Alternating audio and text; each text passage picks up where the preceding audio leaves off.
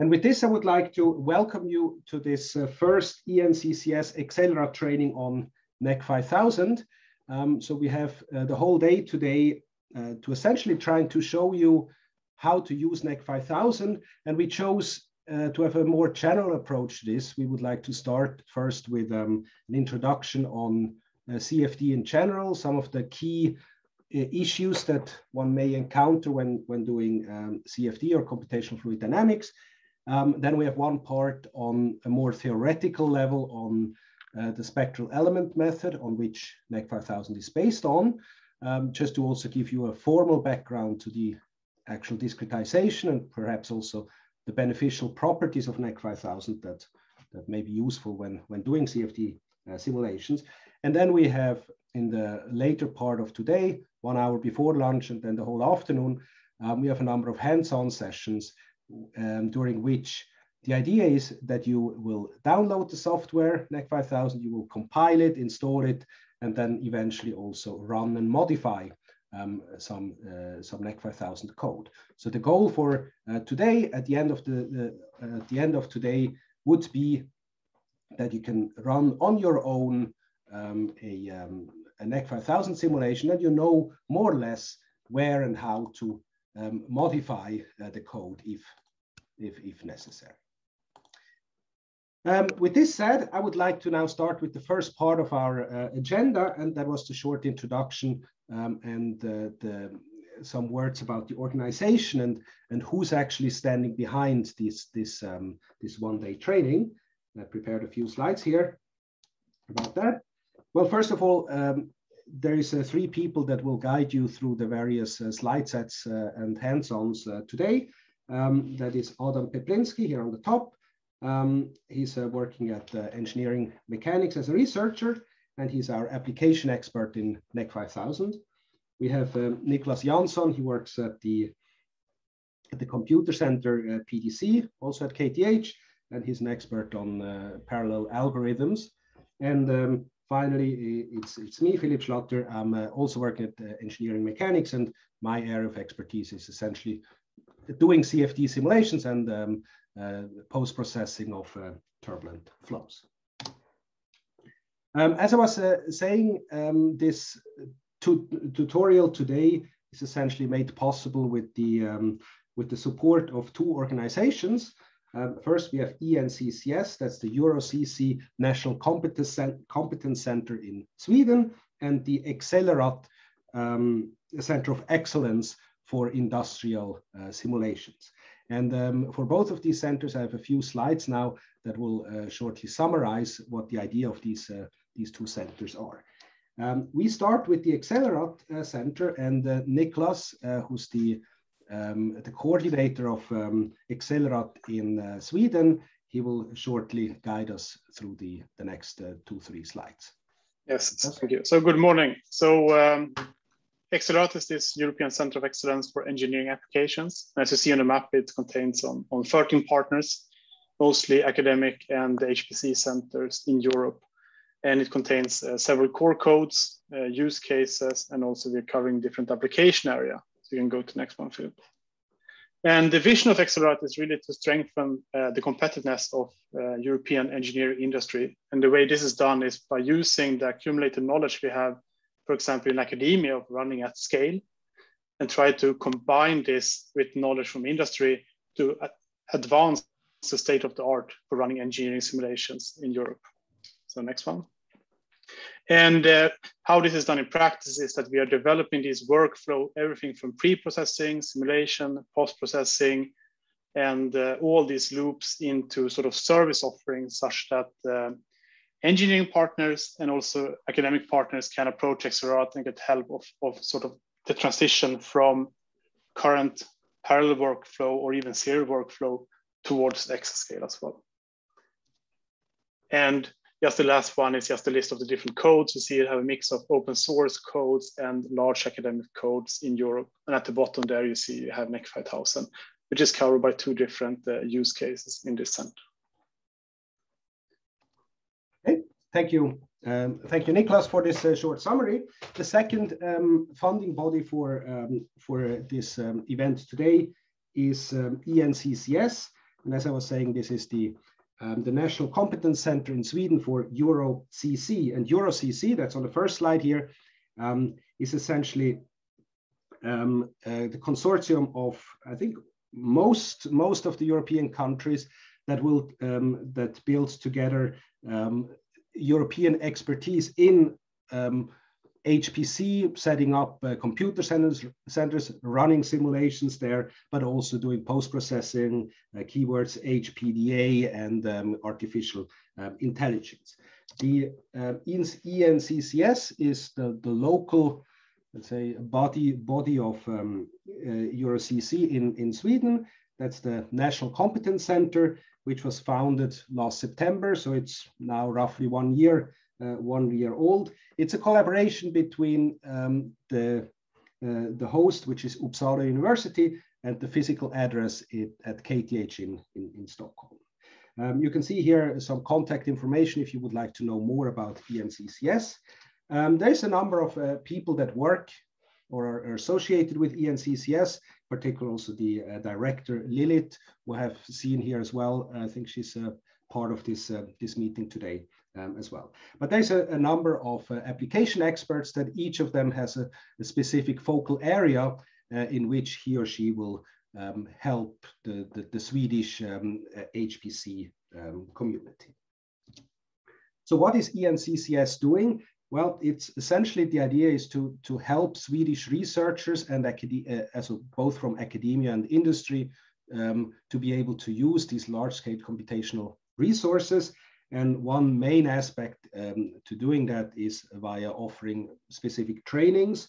One of the trainings that you're experiencing right now. And there's various levels, as you can see here also on this slides of this training. That ranges really from tutorials like today to hackathons, but also help in when you write proposals for exascale machines. Yeah, this was the summary of the two funding bodies, Accelerate and ENCCS. With this, I would directly go further to today's schedule. As I was mentioning before, we will start with two overview sessions, one on CFD in general, and then another one on the spectral element method, and you know what the benefits of this discretization is. The last hour before lunch will then be a tutorial on how to install and run Nek5000. So we will go through all the steps that are necessary to download, install, and setting up a first example case.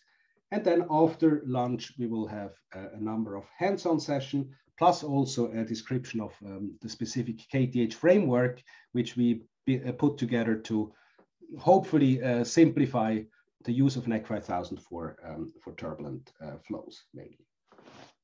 Now, how this works today is that the theory sessions are in this Zoom room. So we will essentially talk here and show the slides. If you have any questions during the event, we ask you to either write them down in the chat, and then maybe Adam or Nicholas or I will answer them directly, or raise your virtual hand so that in case we have a possibility, we can then address this question. Please do not directly interrupt the speaker. During the hands-on sessions in the afternoon, we will also open up breakout rooms where one can then address specific problems or questions that may not be of sufficiently general nature that it's important for everybody. At this point, I would also like to mention that for the hands-on sessions to be useful, you would need to be able to actually try out the various things that we show, and therefore the prerequisites to be able to participate in hands-on sessions would be that you actually have a Linux computer available, and what we need to download and compile Nek5000 is not much, but still you need a C and a Fortran compiler. You need access to MPI, typically an open MPI installation. If you want to look at the results, you would need to have a VTK type of software, so either Visit or ParaView. And then if you want to do also the meshing, you would need to install Gmesh, which is quite straightforward to do on a Linux machine. Nek5000 is written in Fortran 77, or part of it is in Fortran 77. So therefore, you would need to have some basic knowledge on Fortran 77. As you may know, we have put together a number of slides on the homepage, which are intended as a crash course for you to give you kind of a basic idea of Fortran 77 if you have knowledge of any other programming language. Last but not least, I said it already in the beginning, all the lectures and the hands-on sessions the results of the hands-on sessions are being recorded. So again, if you do not want to appear on the recording, make sure that you turn off your camera and change your name. That is perfectly fine to do. Yes, this was all I wanted to say in the beginning before we start with the various lectures. So at this point, I would like to actually stop with 2 poll questions that I prepared, which I would just like to get your feedback on. So the first question, which you should now be able to see, is for us to know whether you have actually used Nek5000 in the past. So whether you actually know of the codes that we're talking about. So if you could just answer.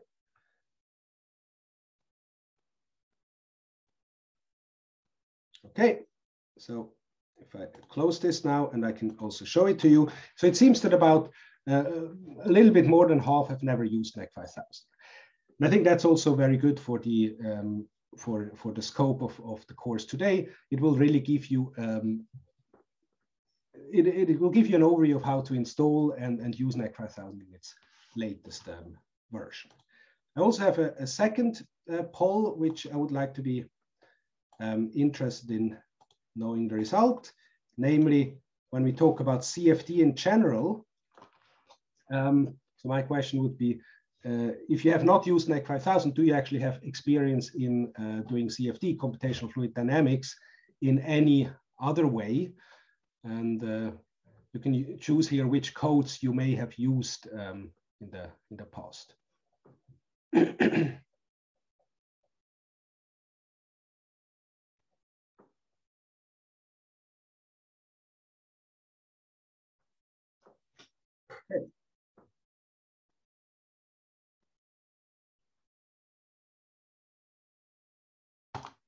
Okay. Of course, now I realize I should have had an option no code, but I assume that would have gone into other.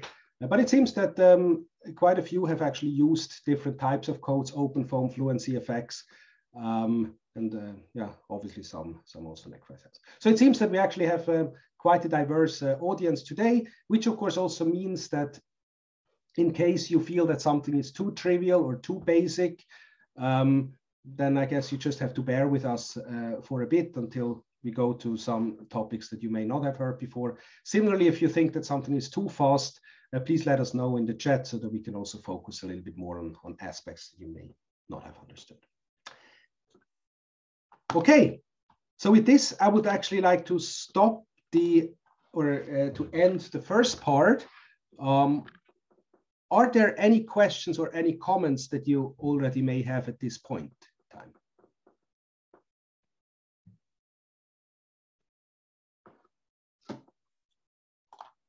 Okay, then I will directly go on to the introduction to CFD. I just need to change my slide set here.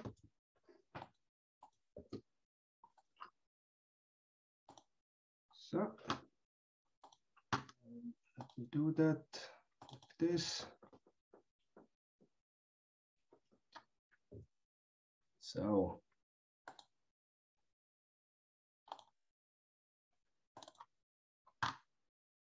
okay.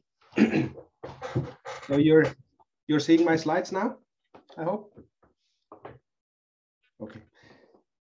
Yeah. So as I was saying, the first lecture will be on CFD in general, kind of the main issues or problems with CFD that we may encounter, and now the slide doesn't change.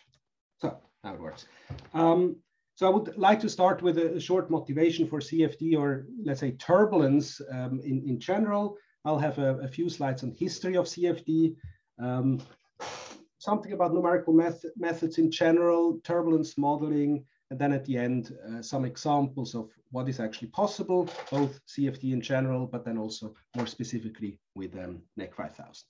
I will go through the slides quite quickly because I realize now after the poll that most of you already have quite some knowledge on CFD, but I hope that at least some of the slides are interesting to everyone.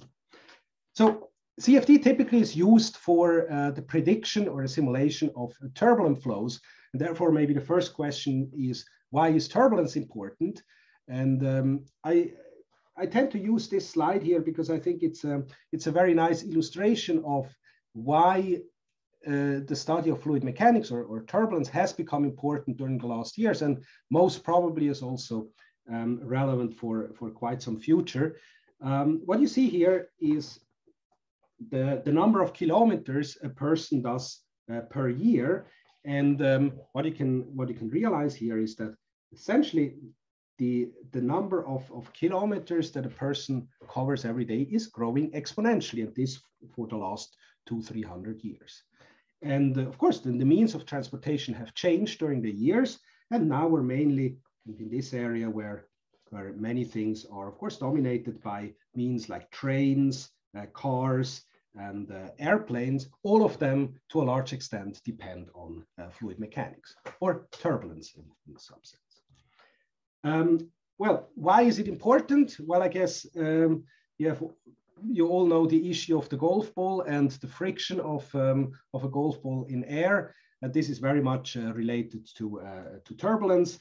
As you know, if you have a smooth golf ball and you will have separation quite early on. And this is because you have a laminar boundary layer that separates. And as soon as you make some sort of change or induce some sort of change into the flow, that you actually get a turbulent flow, you will see that the separation is much later and the golf ball flies much further.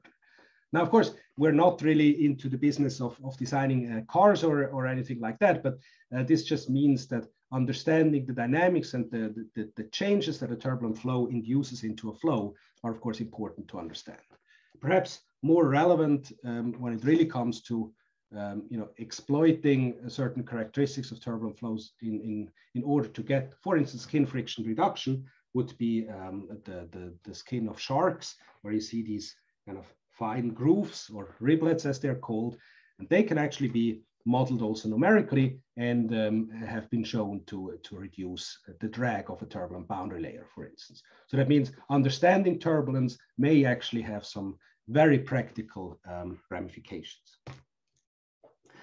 Okay, now the next question is, okay, we understand turbulence is important, but still, why are we still here? Why are we talking about doing simulations?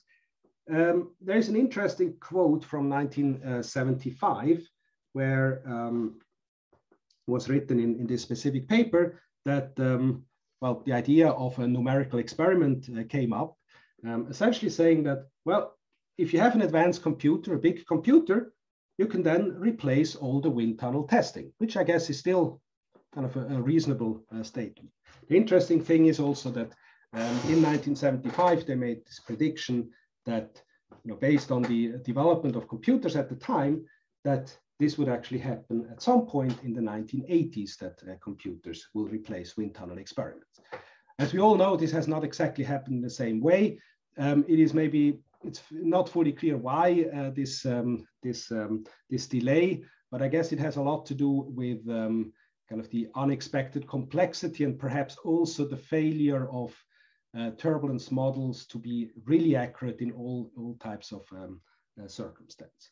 But it still means, of course, that we're not there yet, and that means that CFD as such, or simulations as such, are still an active area of research even nowadays. My last motivation into why CFD and turbulence is important is this interesting graph here, where essentially you see that if you are just interested in the total drag of an airplane, you can actually see that around 50% of this drag is related to frictional drag, which comes from wings, the fuselage, and the control surfaces and all of that. And of course, now the question is, okay, where does CFD, where does simulations come in? And it actually turns out that if you do the math, if you calculate what is the resolution required to actually do a simulation of such an airplane, you actually find out that if you want to simulate such an airplane, you take an Airbus here at the cruise conditions, cruise speed, it actually would take around to get a result in 1 week for simulating 1 second of real time. You would need to have an exascale machine with a performance of around 40 exaflop. So this is a machine that doesn't exist right now in the world. So that means we're still far, far away from being able to simulate actually the turbulent flow around a real body. The next thing I would like to talk about very briefly is how to put simulations or simulation results in kind of the general framework of scientific discovery, where, of course, on one hand, you have experiments, you have theory and modeling, say, turbulence models or other theories. And then as the third pillar, you would have numerical simulations. Now, the problem is that all of these different approaches, they have different types of errors that may spoil a specific result. Of course, you have here experimental issues. You have some simplifications in models. And of course, on the numerical side, you also have some issues which may be simple bugs, but it could also be numerical errors that may spoil your simulation or your results. So therefore, I think it's also very important to look at the connection between these various boxes, where we have the terms that we have certainly all talked about, validation and verifications.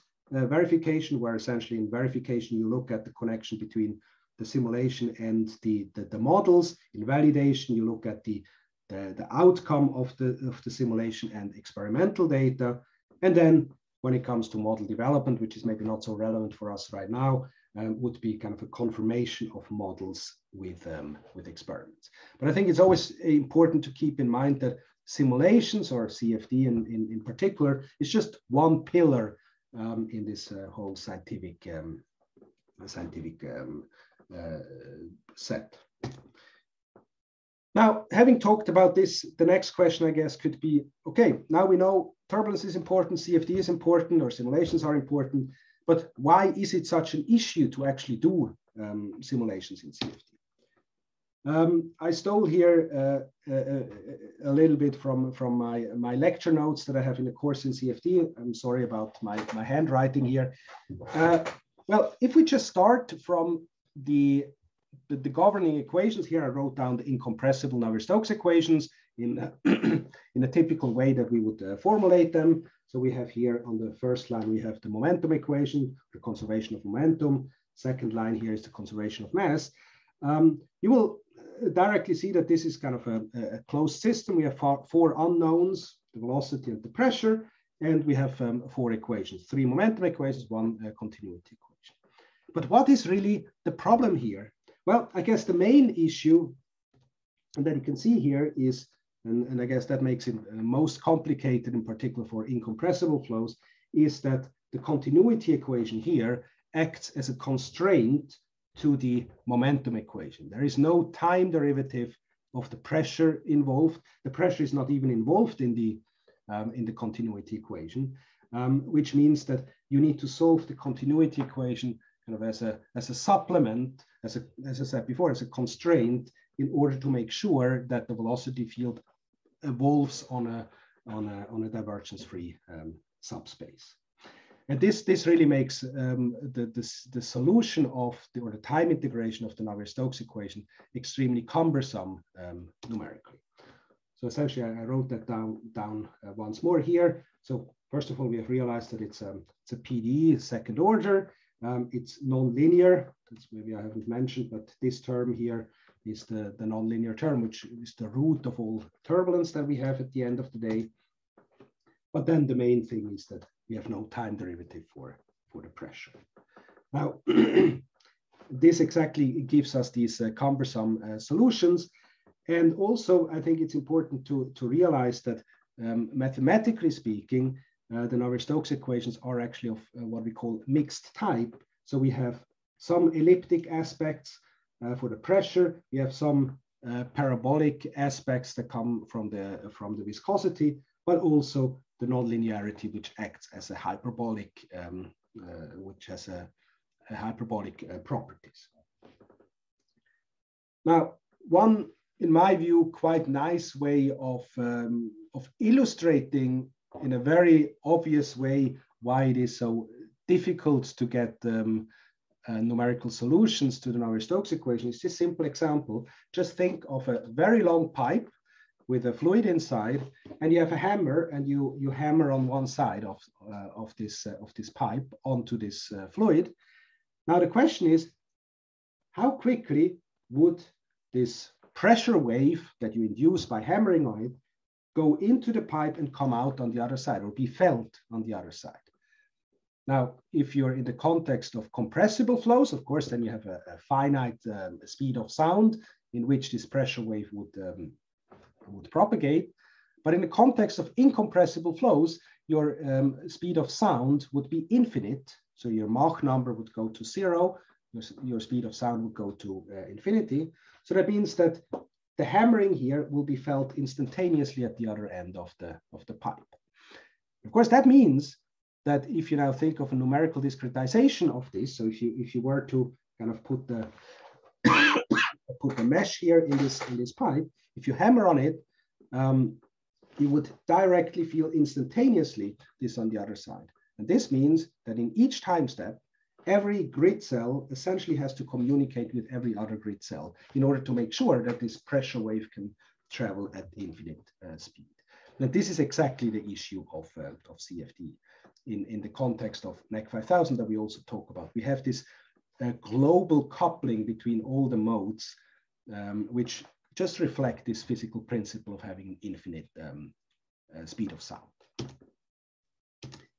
Okay, now having talked about the issues, the next thing I would like to very briefly mention is a little bit about the history of CFD, just that you have an idea of where this all comes from. Well, I guess the first person that actually started to think about numerical solutions to the governing equations was the meteorologist Louis Fry Richardson, who was a pioneer in many areas. Richardson extrapolation is just one example, but he also wrote this very forward-looking book in 1922, which you see here. And this book actually had two major contributions that we still cite a lot today. The first one is actually somewhere hidden inside the book, is this little verse or poem that probably most of you have heard in a basic turbulence course, which essentially introduced the concept of a turbulent cascade, where he talks about big whirls and little whirls and feed on their velocity up to the viscosity. That is essentially the start of the idea of you have a turbulent cascade, which I guess can be illustrated quite nicely if you just look at a very highly turbulent flow, where essentially you see that you have smaller and smaller scales, and the energy is kind of going there.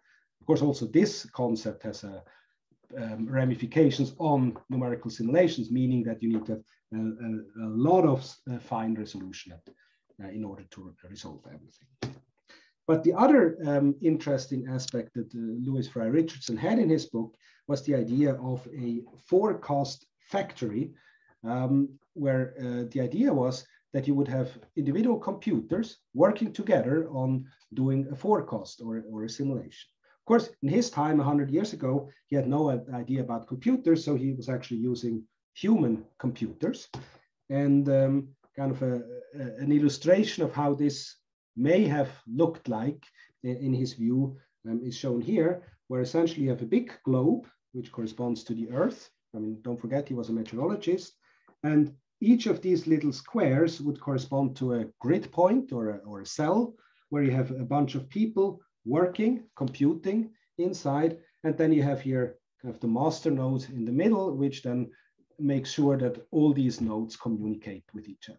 So in a sense, this is the archetype of a modern parallel computer where you essentially do message passing between all these different cells.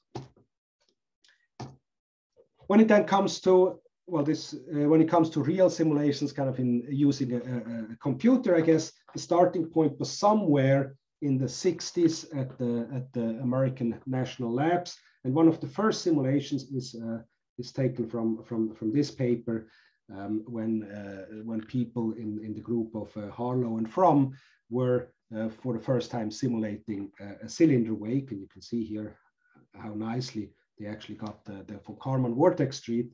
And this was done on barely 1,000 grid points, which of course is something that these days you can do on your mobile phone, essentially.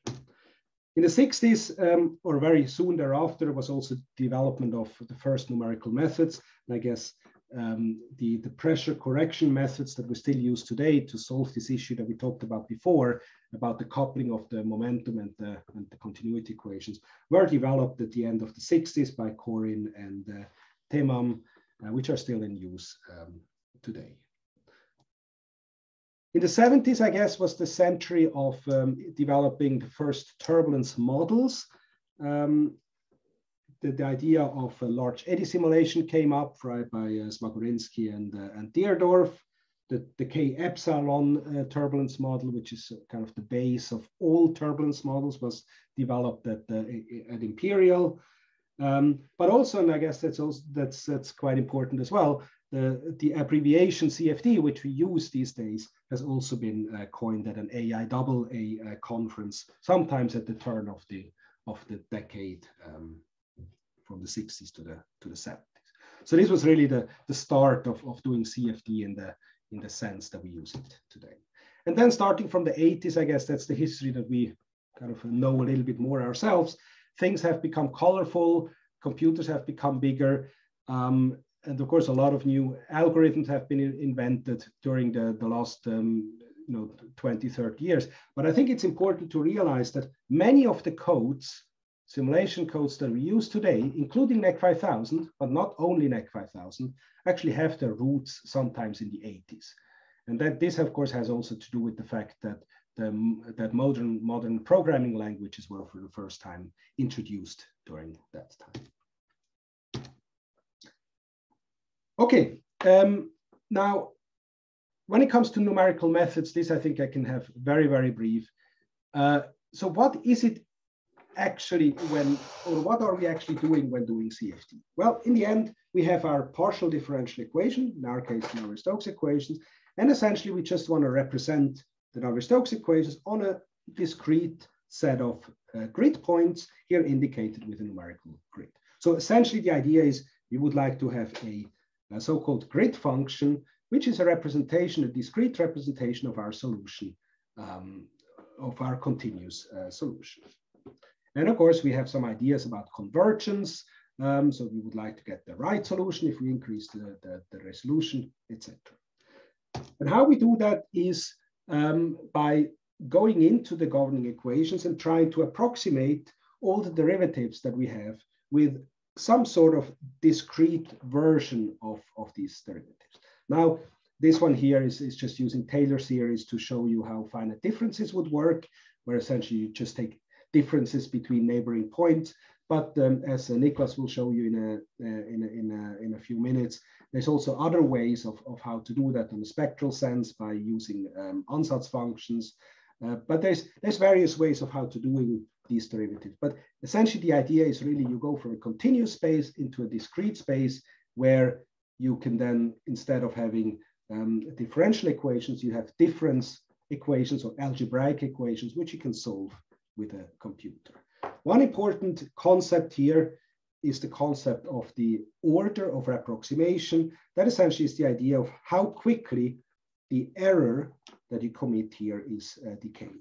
And if your error decays as a proportionally to the grid spacing, delta x, you would call it a first order method. But as we will see later on as well, if you have an exponent to this delta x, you would have much faster convergence, meaning you have a high order method, which has a number of benefits. Once you have your discretization, you need to go onto a computer. Also, this, I guess, is something you know. Our computers that we have been using during the last years have become faster and faster. The speed of a computer is typically measured in how many floating point operations you can do per second, in flops or flop per second. And you can just see here what we call Moore's law, that you have an exponential increase of this computational power as a function of year. I mean, this graph, as I said, I guess you all know it. I think it's just interesting to kind of put two kind of known computers into that graph to give you an idea. So one computer that I chose has its point here, which is the Cray 1, which to some extent can be considered as the first real supercomputer for scientific use. It was actually the size of a very big sofa. So I mean, you could actually, you could really sit on this computer here, and it had one core, and it had around 100 megaflop. Now, what is 100 megaflop? Well, you can compare that with an iPhone, which on this graph would be around here, so 2020, and it actually has already, I think it was 2 gigaflop. So it was already at that point 20 times faster than this mainframe computer. So this really illustrates how much increase in computer power we have experienced during the last years. But yet we're still far away from actually doing turbulence simulations. Well, maybe the last slide here about computing, which I also personally think is quite interesting. You could ask yourself how much of the computer time worldwide is actually used for doing simulations of CFD in the broader sense, solving the Navier-Stokes equations. And we actually checked that a few years ago from the data from the Mira supercomputer at the Argonne. And it actually turns out that around 40% of the time in large computer centers is used to solve the Navier-Stokes equations. Not only, of course, using Nek5000 or these types of codes, there's also climate codes and astrophysics codes, but still, it's quite a large fraction that is actually used for doing fluid dynamics related problems. Roughly, yeah, a little bit less than half of the time. And I guess that's important to keep in mind when talking about the CFD and the corresponding code development. Okay, so now we have talked about computers and numerics. Now maybe the next step would be to talk briefly about what types of CFD is actually possible. And I classified this as physical models. And what I mean here is to talk about DNS or direct numerical simulations and large eddy simulation and RANs. And we can do that very, very quickly because I guess you're mostly familiar with that. But also here, maybe a short historical perspective. If we talk about direct numerical simulation or DNS as it's also called, this was actually, it was not the first concept for simulations that was introduced. The first concept really was in the context of LES or large eddy simulations or even turbulence models. The term DNS was coined by Stephen Orszag in the 70s, when he meant that direct means that this should be done directly from the governing equations, so directly from the Navier-Stokes equations. There's no model terms involved. And I guess the first simulation that really qualified as a DNS was the simulation by Orszag and Patterson in 1972, when they simulated homogeneous isotropic turbulence, so essentially turbulence in a box on 32 cubed grid points. And DNS still these days is that part of CFD that uses the most computer time, maybe very, very expensive. But of course, instead of doing boxes 32 to the cubes, right now, people have actually done, on the order of 20,000 points in each direction. So 20,000 cubed grid points, which of course is a tremendous increase as compared to the 70s. But even so, DNS, which is kind of the red bit here in this plot, is still far away from being able to recover real flows, which are maybe atmospheric flows, aircrafts or ships, etc. So we're still kind of struggling, trying to extend the region where resolved simulations may actually be helpful for doing predictions. This now brings me to the next relevant topic, and that is, what is the influence of the Reynolds number, which you see here both on the upper and the lower axis, in terms of prediction of fluid flows. Now, the Reynolds number essentially tells you what the scale of the range of scales is in a specific flow. If you just think of a pipe flow, so there's a cross section, what you can think of is the size of the smallest scales compared to the geometry. And an increase of Reynolds number, which I now show with these 4 different pictures, just means that you see that the geometry, of course, is always the same. But what happens is that these small scales get smaller and smaller. And this, in this case, would mean that the Reynolds number would also increase. In this case, I show a 10-fold increase of Reynolds number. And of course, now with this, you can directly see that if you start to have smaller and smaller scales, the cost of the computation will go up tremendously because you need to resolve all these small scales.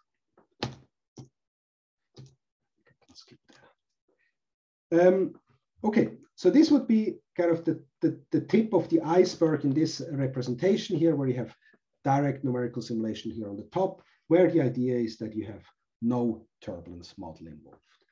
But there is kind of also this lower part of the simulation pyramid, where you start to use different types of models, different amount of modeling that is being used. And of course, the keywords that you certainly have heard about is LES, which is large eddy simulation, where the idea is that you only model the smallest scales, but you resolve the largest scales. And then you have the RANS side, which essentially means that you resolve only the mean flow, and all the turbulence is being modeled. Of course, this also has an important ramification on the relative importance of the numerics, which is indicated here with this red arrow. So that means the more you resolve the numerics per se, the accuracy is more and more important. Whereas, of course, if you go down, you have an increase of the importance of an accurate modeling. And these are actually two different, it's two different aspects with arrows that point in two different directions. And I think that's also important to keep in mind when choosing a specific numerical method or a code for doing solutions of these different in this pyramid. So, for instance, if you do RANS, it may not be important what the order of the code is, whereas if you do a direct numerical simulation, the order of the method may be actually very relevant. Okay, now I would just like to show you 2 examples of DNS simulations that we have done during the last year to give you a quick idea of what it actually means to do direct numerical simulations these days. I would like to start with one simulation that we did around 10 years ago, but I still think it's a kind of an illustrative way of understanding where the cost of a direct numerical simulation actually comes from. In this particular example, the idea was that we wanted to simulate the turbulent flow on a flat surface. For instance, think of the wing of an airplane, and we just chose a very small box, 40, 50 centimeters in length, 10 centimeters or so in width, and we tried to simulate that part. And of course, then you can start to zoom in. You can actually then see that there's tremendously many very small scales that are present. It's exactly these structures that essentially make sure that the turbulent flow has the friction properties, but also the pressure properties that in the end make sure that the airplane can actually experience lift force. But now using simulations, you can not only look at these two-dimensional representations, you can actually look at a fully three-dimensional view of the turbulent flow. And I have here a small video, which I guess we can skip the beginning here, but we can directly go into the view of the velocity field. Now, you need to keep in mind this was done 10 years ago, so we couldn't store all the velocity fields. So what you have here is just one single velocity field. So there's no time dependence right now in the visualization. It's just one fixed velocity field where you just circle around with the camera to give you an impression of how a frozen field of turbulence would look like. Again, this whole thing would correspond to around 50 centimeters of length on an airplane wing. And here has all these beautiful vertical structures that are essentially filling the whole space on the surface of an airplane wing. So this was around 10 years ago that we could do that. Around 5 years ago, 4 years ago, let me turn this off. So, around 4 years ago, we actually, we could do slightly more complicated geometries. What we then chose, again, from the aeronautical industry, was trying to simulate an airfoil wing. In this case, we took a glider airplane because that was kind of what could be reached at that time. And using now with Nek5000, we could actually do curved geometries. And we tried to simulate the turbulent flow around such a streamlined body. Now, skipping this, I can directly move into the part of the video where things are moving. Here you can see that we're actually able to show the time dependence also in the video. Again, you have these wonderful turbulent structures which now evolve on a curved surface, which are also then subject to pressure gradients and these type of things. Yeah, I think these I can skip. When it comes to kind of the more when you start to add also turbulence models, of course, you don't need to resolve all the small scales anymore. You can go into the area of large eddy simulation where only the larger scales are resolved. And of course, there you can start to resolve, or you can treat more complicated situations. Also here, I have a video which was prepared by our colleagues from Finland. I don't want to show you the whole video. I just want to kind of show you the possibility, what can be done. In this case, they were actually looking at a highly relevant issue in today's world, and that was the spreading of pollutants, or pollutants of the air from the respiratory system. In this case, of course, motivated by the COVID crisis that we have. And these simulations, for instance, they're now done using LES and the RANS coupling. And really the idea here was to make predictions on how dangerous it would be to have people with or without masks sitting in indoor spaces. And then the types of results that you can get here by just resolving the largest scales could be, for instance, results like this, when you look at how in public transportation, the air or the air flows from one seat to another. Of course, here one needs to keep in mind that there is a certain amount of turbulence modeling involved. It's not direct numerical simulation, but yet you can do quite accurate predictions.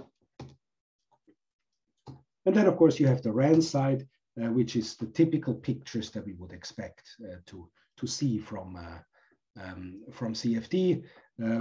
Here I took an example from the Fluent homepage, where they show how they can model using a lot of turbulence models, so typically some K epsilon or K omega models for the flow around an aerodynamic body. Of course, here you need to keep in mind again that there's a lot of modeling involved, so maybe the absolute accuracy of the simulation is not very high, but yet you can essentially use it quite well to make to identify trends. You know, what happens if I change this this beam, or if I change the angle of attack in this way, what would happen to the overall flow quality?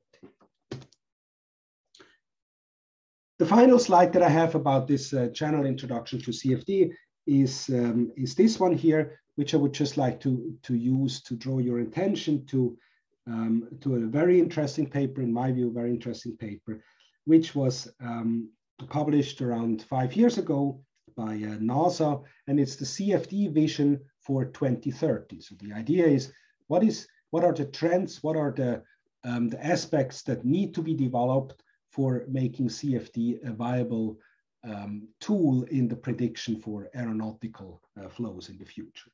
And there is in particular this figure that is very relevant, which really gives you an overview of what types of technologies are needed, are being developed, are being improved for making CFD really the tool of choice for future design. And without now going into any detail here, I think there's a number of aspects, more or less, in the same structure that I also use today. We talk about physical modeling, we talk about algorithms, we talk about grid generation, which is also something that Adam will show later on.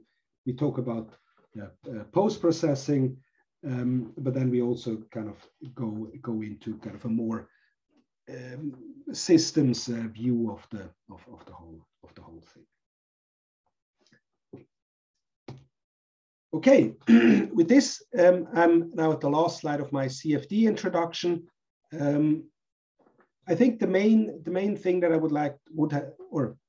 the main thing that I liked to have given you an idea about was that CFD is, of course, an extremely relevant tool for any type of research and development when it comes to fluid mechanics.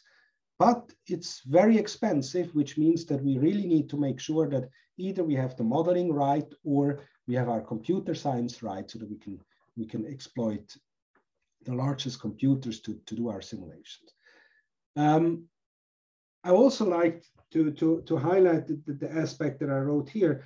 CFD is not just engineering. It's not just taking code and pressing a button and running it. It's really about understanding the numerics behind it. It's understanding the physics behind it. And it's also understanding the computer science behind it. Only when combining these, well, 3 or even 4 aspects, if you also take the engineering into it, only then you can actually do valuable simulations in CFD.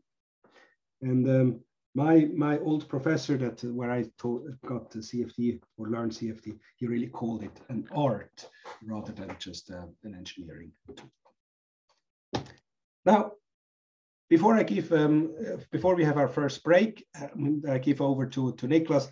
I have a few slides about Nek5000 as well, because now I talked about CFD in general, but of course we are interested in Nek5000.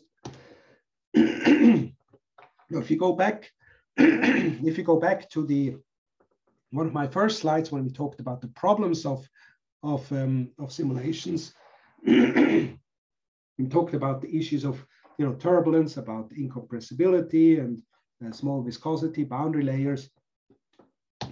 We then realized that we need to have good codes to be able to address all these issues. And of course, there's different ways. We can do DNS, LES, RANs, etc. And now using Nek5000 as our method, we actually realized that Nek5000 provides us with a tool, a unified tool that can mainly do DNS and LES, so direct and large eddy simulation, but it also has a capability of doing, at least to a limited extent, some RAN simulations. The very nice aspects of Nek5000 is that it's a high order code based on the spectral element method, which Niklas will talk about later on. And it has, excellent scaling properties, meaning it can be run on millions of processors. And that, from the computer science point of view, is of course an important aspect to keep in mind. Now, when we talk about Nek5000 as a code, it is an open source code originally developed by at MIT in the 80s, and then it was a slightly adventurous history up to the point that one version of Nek5000 was then developed by Paul Fisher, initially at the Argonne National Labs, now at the University of Illinois in Urbana-Champaign. And Nek5000 has always been, or has always had, a huge focus on being an efficient code for parallel simulations. And as such, it has actually won a Gordon Bell Prize in 1999 for the algorithmic quality. The Gordon Bell Prize is one of the most prestigious prizes in computer science when it comes to high performance computing. One important aspect for Nek5000 is that actually when it comes to the actual coding, the actual implementation, is that it's quite straightforwardly written in Fortran 77 and C. So there is no complex object orientation in it. There's no abstraction or anything. It is quite straightforward to interact with the code. And there was actually a very simple or a very clear design statement behind that, and that is that keep it simple, meaning that the code on its own should be simple. The algorithm should not be simple, but the actual code should be simple. And this is probably something that you also see later today, that it's quite straightforward to read the code, but this is actually intentionally done in that way that also both humans and compilers will understand the code in a good way. Nek5000 has a lot of features that many of them you will probably not use, but it's still good to know that you can actually extend any simulation that you have with additional things. So you can do anything from incompressible to low Mach number flows. You can do scalar transport. You have a conjugate heat transfer. You can even do moving meshes. Combustion is possible. Free surfaces, etc. There's a lot of different capabilities that you can do in Nek5000. And while you go through the code and the examples, you will learn more and more of the things that can actually be done. Also important, I think, is that there's an active user community behind or around Nek5000. Here you see the group picture that we had at a Nek5000 users meeting. This one was in 2018 in Tampa in Florida, where the idea was that one would meet every 2 years or so and discuss the recent progress of development and applications using Nek5000. Now I have 2 more slides that just show some of the cases that one has done or people have done using Nek5000. Here is kind of a more general overview of what can really be done with Nek5000. So you can do flows that are relevant to the nuclear industry. So here, for instance, is a rod bundle for power plants. You can also do some astrophysical flows. You can do let's see. So we have combustion flows like here. You can have ocean flows here, or you can do blood flow or vascular flow modeling, where you look at the kind of an intersection here between 2 veins. All of these things are possible by just using one single code. Also at KTH, we have been using Nek5000 for quite some time. Also here, we have used it for many different types of flows, pipe flows, instabilities. We have looked at wind turbines. We have looked at particle dispersion, heat sinks, or obstacles, these types of things. But also one perhaps main application where we have used Nek5000 quite extensively is for aeronautical flows, where you look at transition and turbulence on airfoils.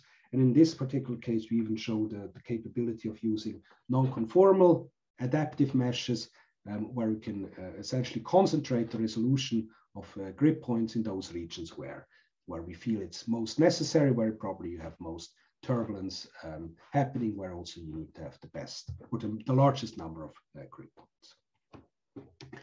With this, I would like to stop now for my my introduction, and I would like to see whether there's any questions or anything that we should discuss a little bit in more detail. So if you have any questions, please let me know.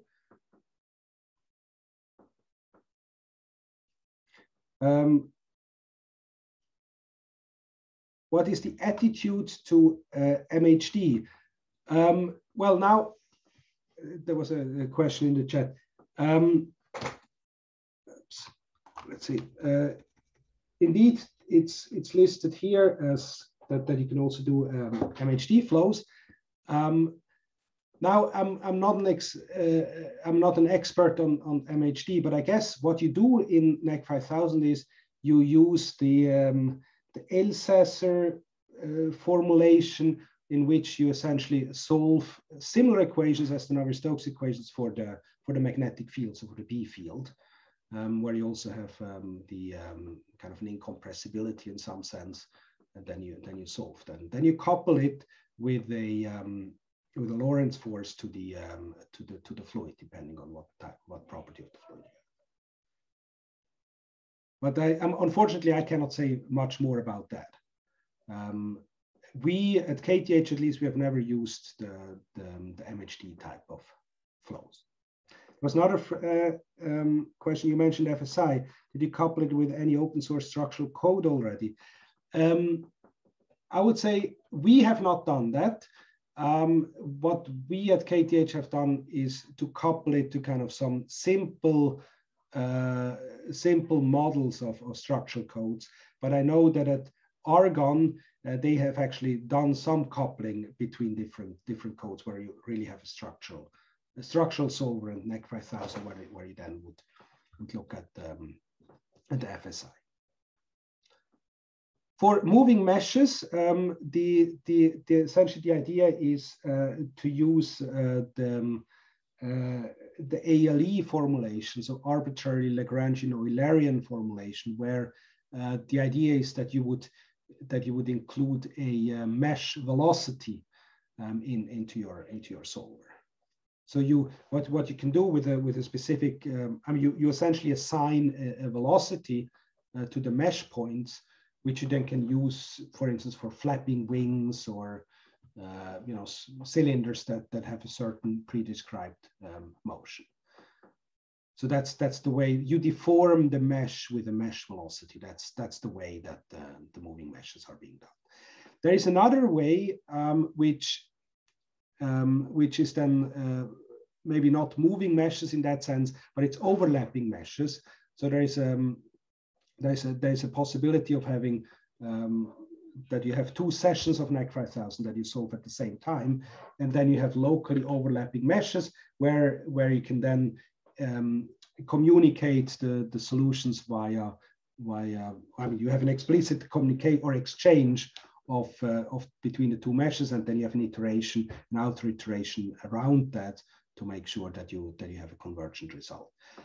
So that's kind of overlapping meshes. Of course, it comes with a cost that you need to do this iteration.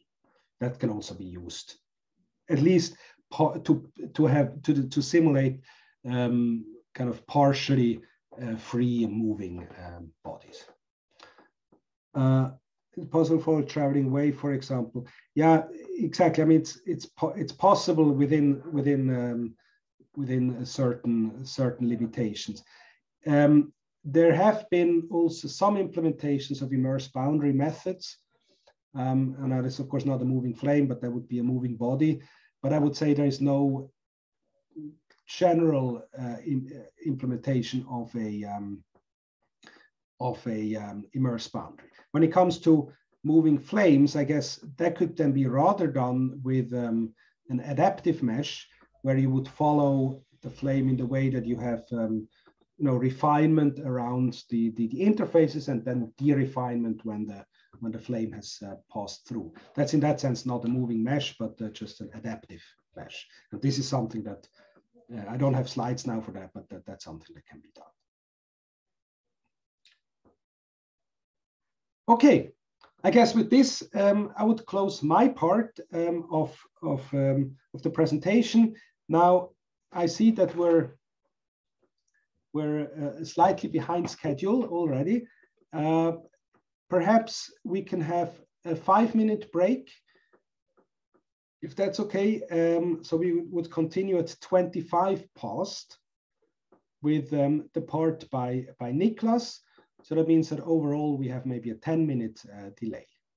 Is that okay?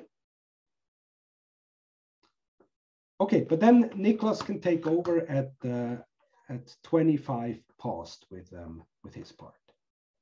Okay, thank you very much. I will now stop the recording and turn it on afterwards again.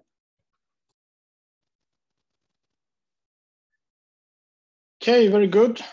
So my name is Niklas Jansson. As I said, I work at PDC. So I'm going to talk about the theory behind the spectral-element method, sort of the discretization, and give some hints on how this is implemented in code as well.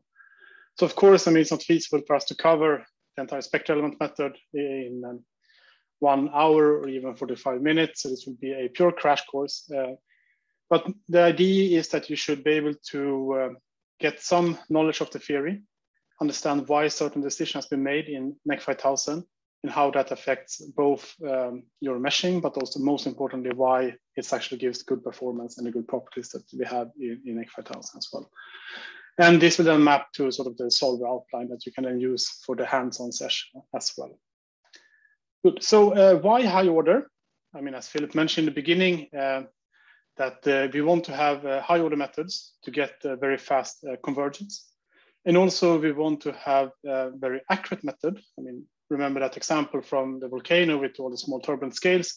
We want to have a method with very good accuracy. I mean, it's very low diffusion or dispersive errors, for example. So it should be very, very good at long-term integration. We don't want to have spurious errors for sort of causing separation or errors in the flow.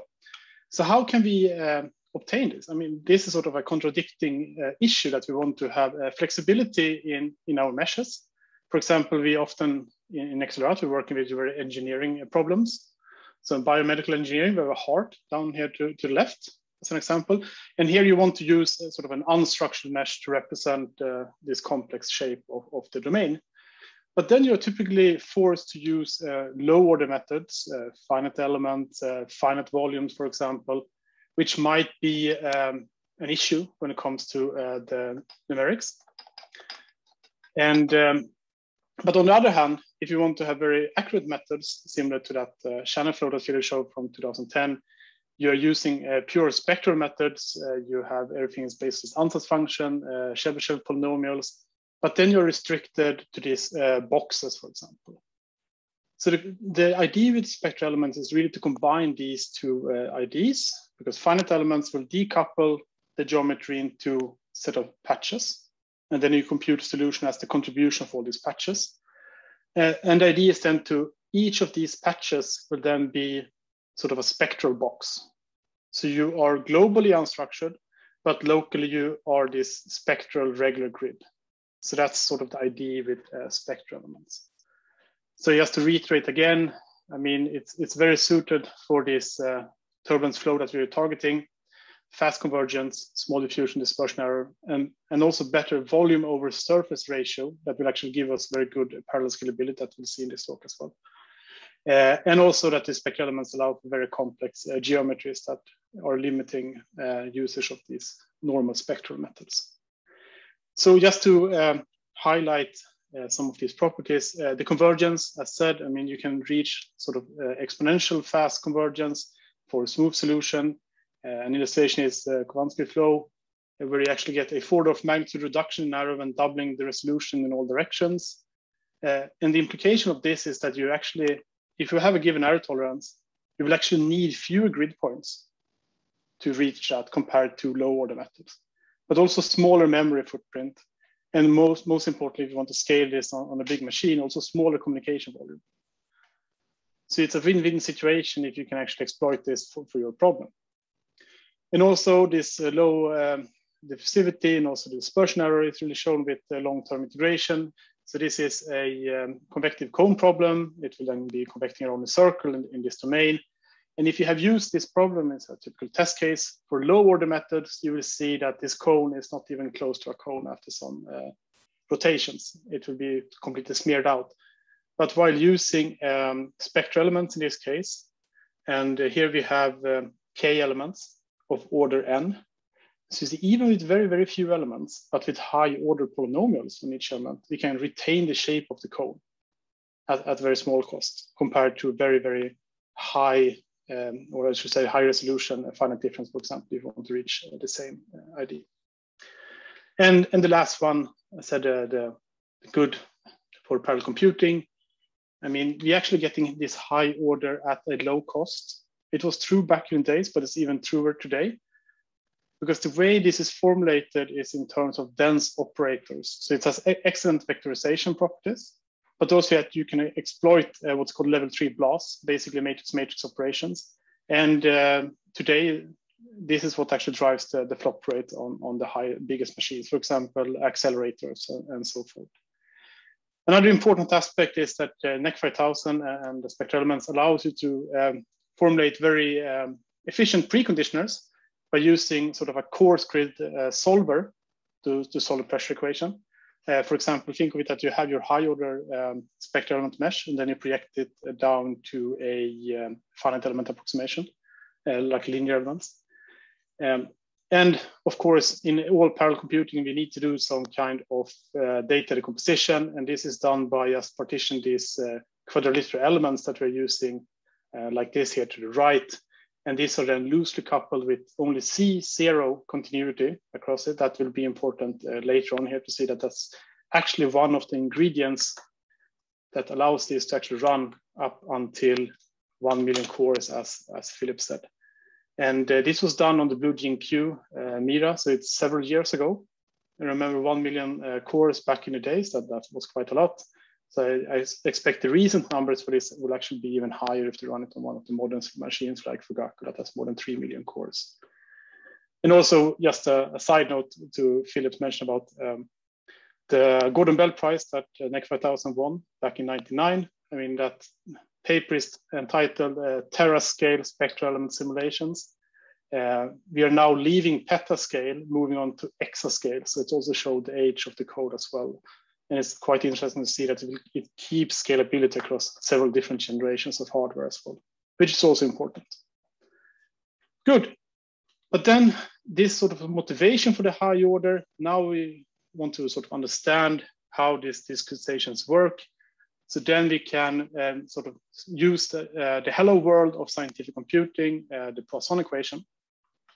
So I saw from the poll that Philip had that the people are used to several different codes. You're probably used to several different numerical methods. So here we will try to use sort of a finite element way of explaining spectral elements, because spectral elements is sort of a subset of finite elements. So we are using a variation formulation, which basically is that we're taking our Poisson equation, multiplied with a test function v, and we integrate by parts. And if you do that, you will see that the boundary term due to our boundary condition will just disappear. So you're left with a variation problem that we will find a solution in some function space v of grad u, grad v equals our right-hand side here as well. And a way to solve this using, let's say, finite elements is to discretize our domain omega into a disjoint set of non-overlapping elements, as you saw in the beginning, these quadrilateral boxes, rectangles, or you can do triangles, for example, if you're using unstructured mesh. It doesn't matter at this point. But in order to make this approximation, we need to find a function space Vn that will be where we're actually looking for our solution. So if you're very naive and then just say that we just take some simple basis function, let's say phi here, and then we can pick n of them, and then we get the n dimension function space we try to find the solution in. And then we can make a very simple ansatz for our solution. We are saying that U is equal to the sum of some unknown psi and our basis function. And if we then say that we're taking n-order polynomials with equidistant points, and you'd say n is equal to 1, you will get this classical finite element with hat functions that you might have seen in other courses. So this is still quite easy to map to a real problem, because the psi here and this phi, if you do that combination, you will actually end up with a linear system. So this is quite easy to take in. The question is then, we aim for high order. Are there any restriction on how large this n can be and still be usable? So now we are going into sort of basic numeric analysis. Let's say that we want to interpolate to represent this function here. And let's say that we're taking a 10th order polynomial to represent it, meaning that we want to use a 10th order function space in our approximation. Then I hope you know that this will not go well, because you'll end up with these horrible errors due to Runge's phenomena, that you get this oscillation at the endpoints, for example, which means that it will not be stable for very large numbers of n, which means that the traditional equidistant points in our function space is not going to fly if you want to do sort of traditional finite elements at a very large number of n here, very high order. So we have to do something else. And here we enter sort of the good decisions when designing the spectral elements, is that we want to choose a different basis. And why are we getting Runge's phenomena here? And I hope you know that it's actually due to the equidistant points here that will cause these oscillations due to how you enforce the derivatives inside this interpolation. So the solution is actually to change both the polynomial and the points where you're evaluated in. So using these Legendre polynomials, and the key here is actually to use these Gauss-Legendre quality points. And you see here on the element in the middle, they're actually not equidistant anymore. They're actually spread out in this way. And this will avoid this issue from Runge's phenomenon that you saw before, that we actually can represent a solution of this element without these spurious oscillations. And we see here, the other figures here are an example of these shape functions, these polynomials on this 2D element as well. And the second thing, we had this ansatz before. The other one that actually is one of the key decisions inside the spectral elements is that you want to use a tensor product polynomials as the ansatz function. Instead of just having the simple phi function, we take the entire Lagrangian polynomial here and have this tensor product formulation to actually represent everything. And if you have seen finite elements before, you know that some part of this ansatz will be the matrix entries, and that's actually this H terms here, so that's Aij. And if you work out the math, you will see that you actually end up with a linear system, AU equals F, that you want to solve. So traditionally, you then have to construct your global matrix by looping over all your element. So each element K in the meshed T. So then you do all the combinations of different basis functions. You compute an element stiffness matrix, AK, basically computing the variation of form on that small patch you saw on the previous slide, and add that contribution into the global matrix. And I and J here is sort of a local numbering on that element. And capital I and capital IJ are mapping functions from the local numbering to the global numbering, such that they end up on the same place in the big matrix. So for example, you might have elements, of course, elements will share points. So this term here will then make sure that you get all the contributions from all the neighbors when you assemble the big system, as finite element is supposed to work. So if you do this for first order linear elements, we'll end up in a sparse matrix that you can solve. So that is, you can run quite large meshes with that because it's very compact in memory, but it's very slow to compute it because you have very sparse non-continuous data, which is very bad for current machines. So the question is, can we really do this with our ansatz function? Because the sparse system, these small matrices are basically 3 times 3 or 9 times 9, for example, if you do it with linear elements. But how big will it be with our ansatz?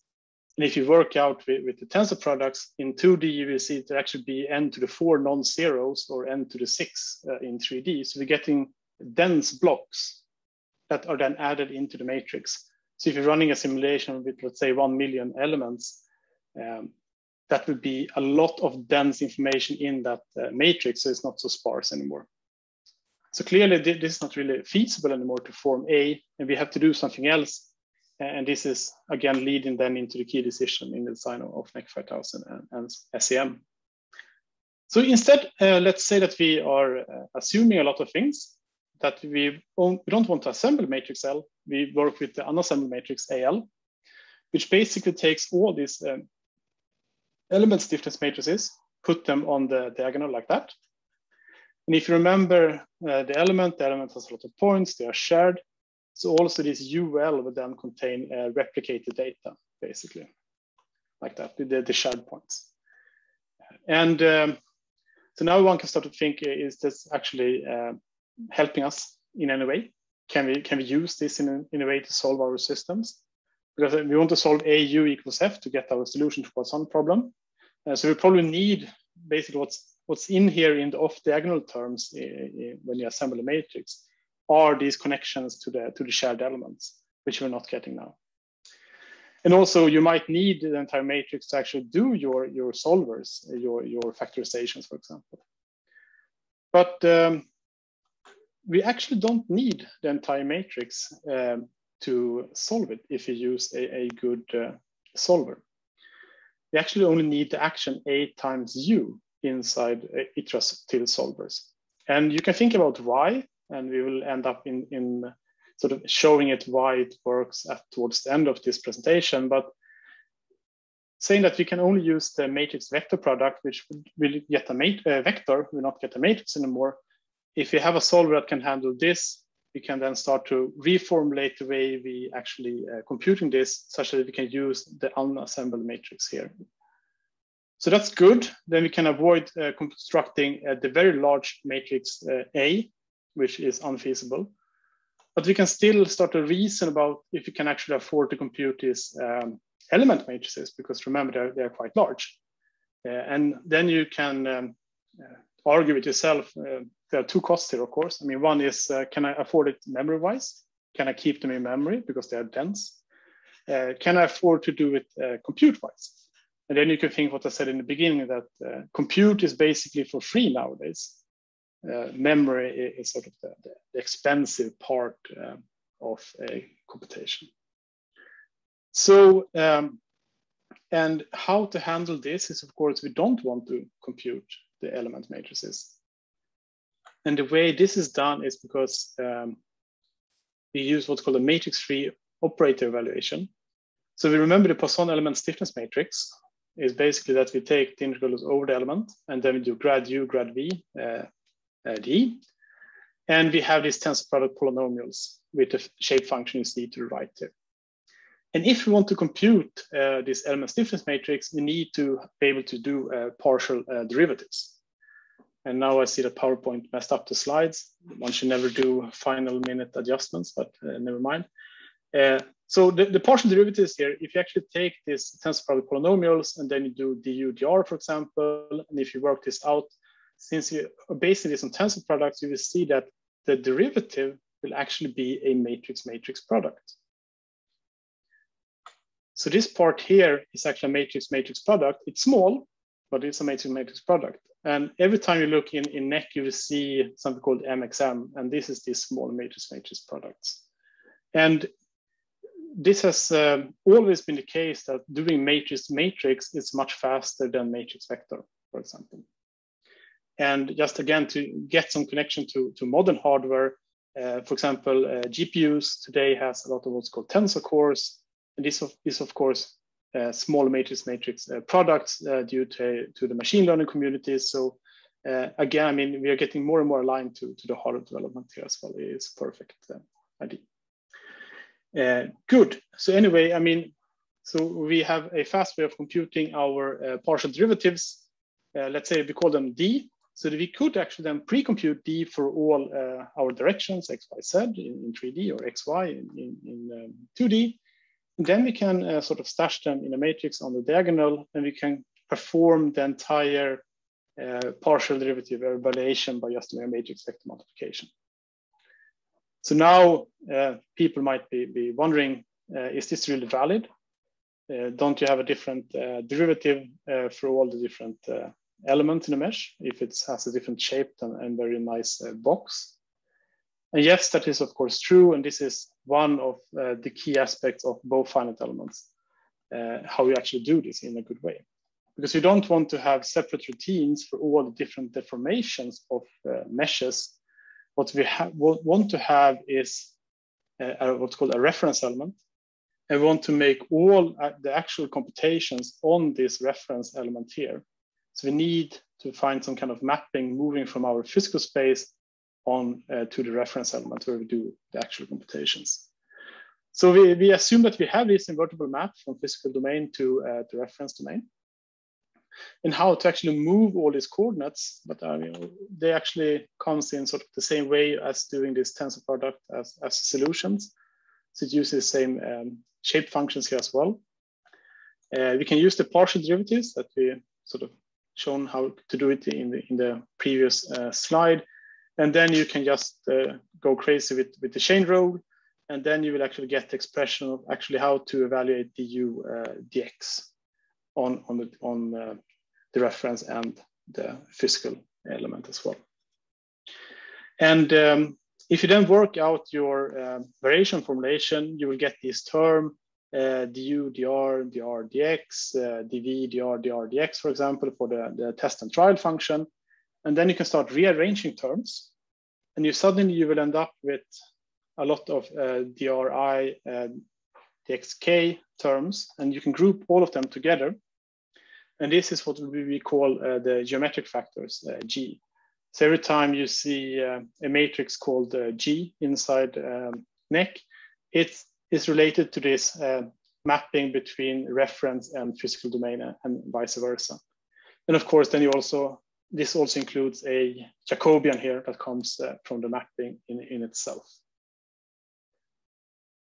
So just a quick pause here. I mean, now we have seen how to actually avoid assembling matrix. We don't even have to assemble the element matrices. We can do that with tensor products. We can then form these geometric factors again with sort of just tensor products, and we can then move between the different nice reference element to the physical way and back to do these easy evaluations. So, but before we actually continue, because we're doing this mapping, it's very important to keep in mind that even if you do your mesh, you have sort of deformed elements. These will then be mapped to a nice regular reference element for computation. But that will, of course, not help you if your elements are very, very deformed, very skewed, for example. That will be very bad when you then do the mapping to the reference element. So the mapping will not make this more stable. And if you have used low order finite elements, for example, you know that this is a big issue, sort of the shape, what's called the mesh quality of the elements. But then you can get away with quite bad elements because then you only usually have points, degrees of freedom here in the corners. You might have one in the middle. But now, since we have all these GLL points spread across the entire elements, the effect will be even worse if you have a very squeezed element and then do this mapping. So really try to avoid these high aspect ratio cells if possible when you do your meshing as well. So another advice as well is, of course, now I haven't said anything about this explicitly, but we are using quadriliteral or hex elements, and we don't allow any hanging nodes. So basically, I mean, we are a conformal method here. We don't allow to have a degree of freedom here from element 14. So everything has to be continuous. You cannot have degrees of freedom that are alone on a face, for example. And of course, if you want to have then high resolution here in the middle, we will get this side effect of very long, high aspect ratio elements in the far field. So meshing is an issue. There are ways around it using non-conformal elements, and there you really have Adam is the expert guy to go to in this group for that. So that was a side note on sort of the meshing. We will hear more about meshing this afternoon. But just to then recap that we have our elements difference matrix, we can then approximate it by the multiplication of the derivative times the test function, our geometric factors, and then the derivative, our trial function. We can rework this a bit. We can split things out, and we see in the end that we end up with the test functions and then the d transpose, the geometric factors, and the derivative again, or the gradients, I should say. Which means that we can sort of express the entire bilinear form of Poisson using this expression, so that we have our variation formulation, the bilinear form in this case. And now we assume that the right-hand side of this to form, which is the sum over all the elements. So we have our sort of the trial or test function on that element. The derivative here, it will be the same on all elements, because again, we do this mapping to reference element, right? So you can pre-compute D, that will be a small matrix that we can actually store. The geometric factors, of course, will be unique per element. So that will be a big field for all the elements. So you have to have a unique one. And then, of course, we just have the other derivative here and then down on U. And simplify it even more, D, T, G, D, that will be what is called the element matrix here again. So we're getting closer and closer to sort of a formulation that is similar to if people have seen a finite element before. But before we actually take the last step, just a recap here is that we use chain rule and the good quadrature points here that will allow us to do matrix-free operator evaluation. Everything is based on tensor products. We don't form any of the matrices. And the operation count, if you actually do this in 3D now, will be n to the power of 4 in 3D and not n to the power of 6.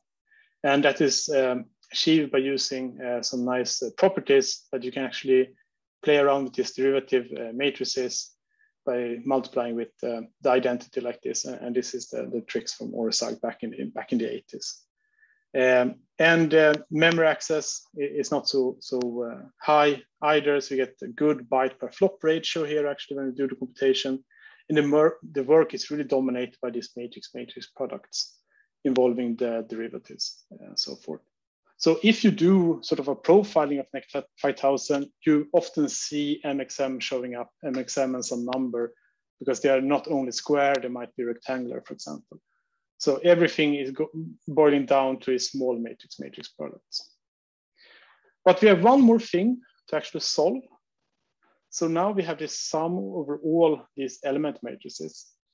But remember in the beginning that we had only elements on the diagonal, and I said we sort of removed all these connections to the neighboring elements. And we also have data replication in UL because we have our normal domain omega. And of course, when we split it into element matrices, this, for example, this middle point U6 here will be replicated in two places here, U12 and U201, for example, these two ones. That should have the same value, of course, because we want to ensure C0 continuity here. We don't want to commit any variational crime using DG. And the way this is done in NEC is that we are using a Boolean gather matrix and a scatter matrix. The gather is Q transpose and the scatter is Q. So basically it's zeros and one. And if you rearrange the ones in certain places, when you multiply your UL with Q, these 2 points here will then become the same number. They will, for example, be added together. So this is our map from local to global space and back to ensure this continuity. So if you have the bilinear formulation, we have our sum of all the element matrices. We can then hit it with this Boolean gather matrices and the scatter matrices. And if you work this out, you will see that you will end up with a normal A that is representing the entire problem. So now people might then wonder, I have been always saying that we cannot even form A, but can we then afford to form Q? But of course, no, we cannot afford to form Q. Anything that is above the element matrix, we cannot form. But again, we don't need Q, QT explicitly, we only need the action QQ transposed. Because remember when I talked about the matrix tree formulation, we only needed the action A times U.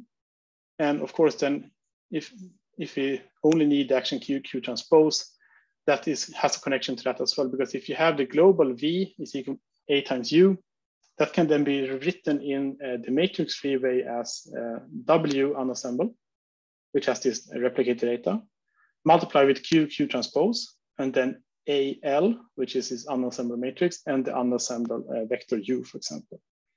And this will make sure that QQ transpose will then ensure that you get the same values in VL that you will get in V here. And how this is done, that this is a combined gather scatter operation.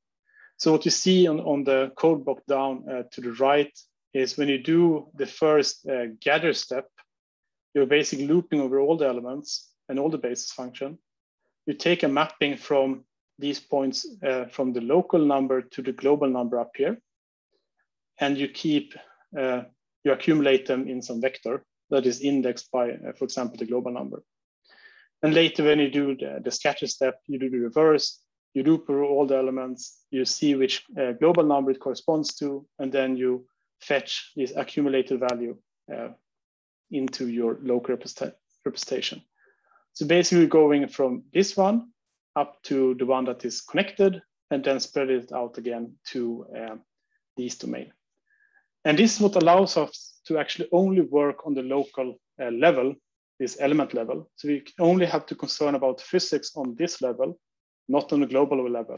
And QT will be our gather scatter operation that keeps everything nice and coherent on the global sense. And one very important thing that is often overlooked is that if you have worked, for example, with high order finite difference methods, you often have very wide stencils. Let's say you have 5 points in each directions. And if you have a multi-block approach, for example, these stencils will then expand into the neighboring blocks. So you have to keep a lot of halo points that you need to keep up to date. But with this formulation in Nek, we have always unit depth stencil that we need to communicate, only 1 point, independent of the order we're using. So we can run order 42 if that would be numerically stable, and we only have to communicate 1 point, namely the shared point here as well. So that is how everything fits together in spectral elements, sort of the crash course of it.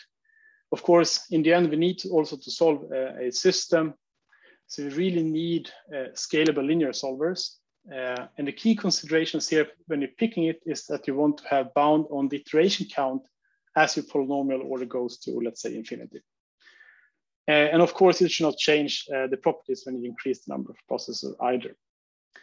So what we are using is Krylov methods, conjugate gradient, and for example, GMRS methods that are preconditioned with multi-level additive Schwartz method.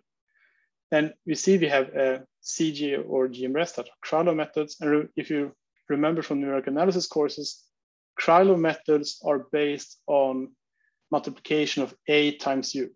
So you never have to have the entire matrix A when you're using this iterative method. You only need the action A times U. And that connects back to what I said with the matrix tree formulation. And you also see here in the CG formulation that I had here on the right hand, on line 10, we have the usual matrix times vector, but now that is replaced then with this gather scatter times unassembled matrix. So this is sort of why it's okay for us to actually use this unassembled matrix inside our solvers. And this Schwartz thing, in the end, we had this coarse grid solver that said is basically a low order approximation. And that can be solved either using direct methods. And now since it's a lower order, you can afford to build it. Or we can use a single V cycle of algebraic multigrid. And this also connects up to the first observation. I mean, we know that AMG is asymptotically optimal, so it will converge in the same number of iterations independent of the matrix size. So that's an excellent choice if you want to run very large problems with high order. And the last thing that we will not talk about in this presentation, but Nek is also using a projection time to exploit temporal regularity. For example, the pressure might not change so much between different situations, and then we can use projection to actually find a good guess, initial guess for the next iteration, the time step, I mean, when we solve it. And then the final thing with this flow solvers that we will see from Adam, we have this time stepping in Nek, and we have split it such that the nonlinear term is using sort of an explicit method. It's Kate order backward difference formula with extrapolation. And the Stokes problem is solved for using 3 Helmholtz solves for the velocity. And then, of course, a Poisson equation for the pressure that also Philip hinted is the most terrible thing.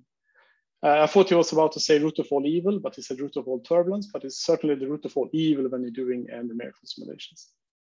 And then finally, just to see how this is implemented sort of on a high level in the code, you basically write everything as this Helmholtz problem, h of phi, and then you have 2 scalars, h1 and h2, and A is stiffness matrix and B is the mass matrix.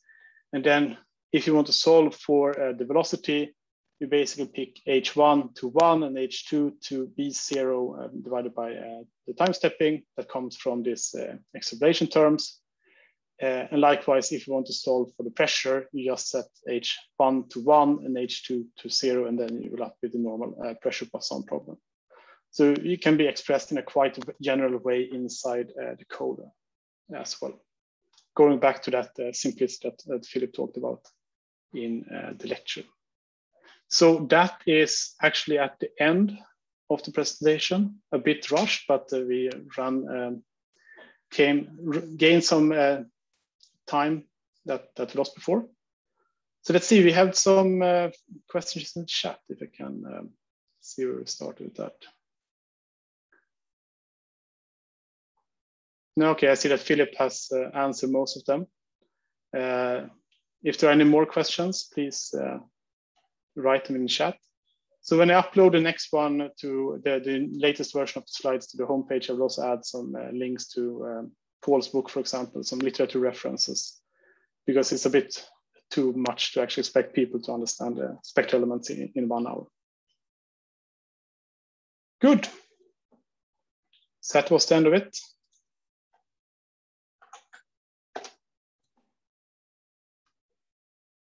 Okay, I guess if there's no questions, or I mean, you can think of the questions also during the break, but I guess that we can have a break for 15 minutes, and then at 11:15, Adam would show how to install Nek.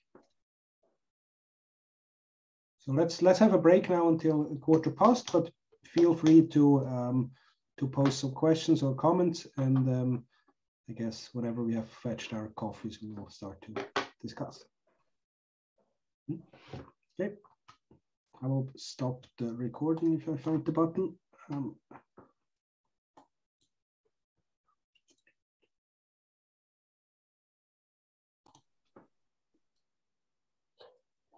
Okay, so now we go to more practical part of the whole talk, and coming back to the 2 questions which were shown on chat.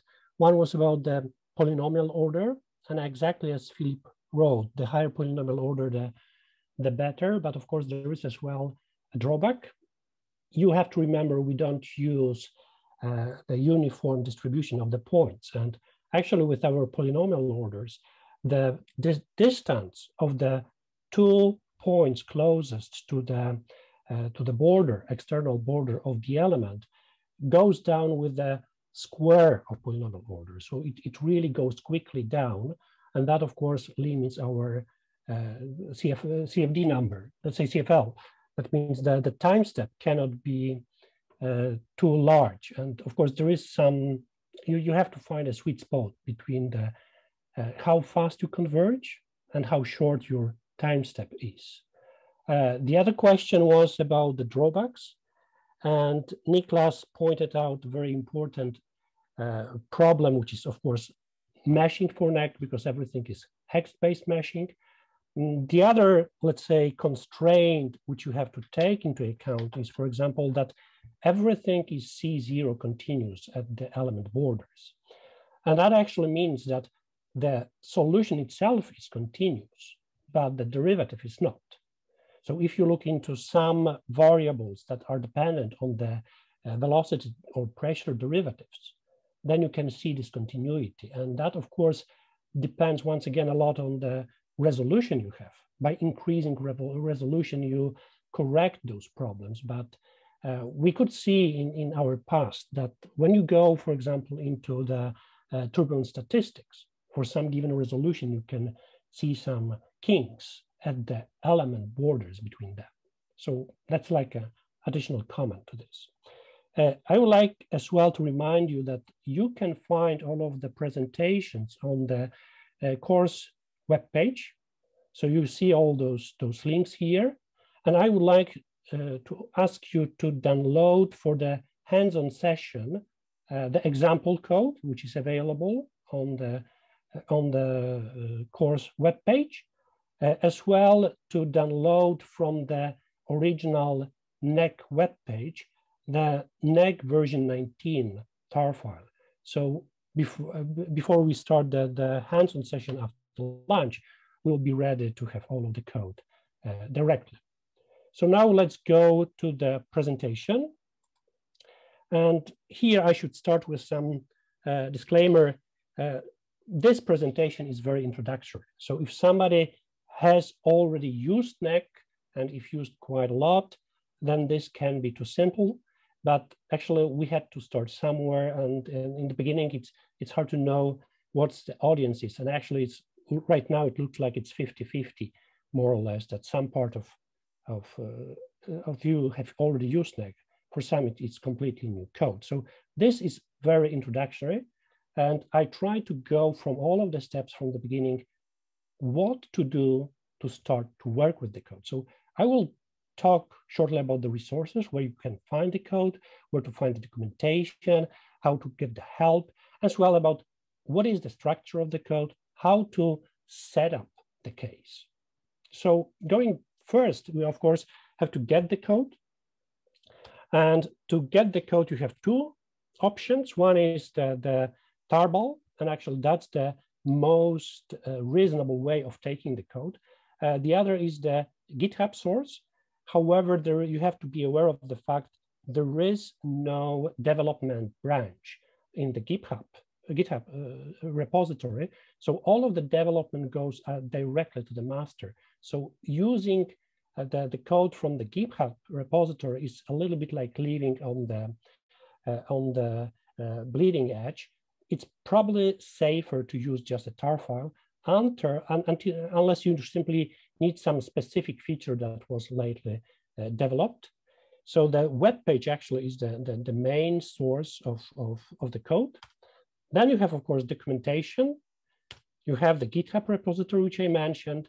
And of course, the nicer part is the gallery. So you can see how many different applications of NEC and how some of them are really complex, like for example, this piston engine simulation. And I will not show those movies here, but you can go there, you can see that actually there are plenty of different applications of those code. And some of them are really complex and actually interesting.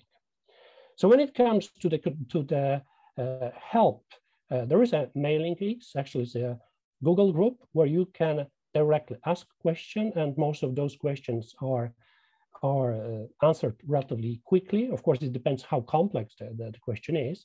But there is as well an archive where you can go through the code, you go through the previous question, go to the issues which people found earlier, and get help.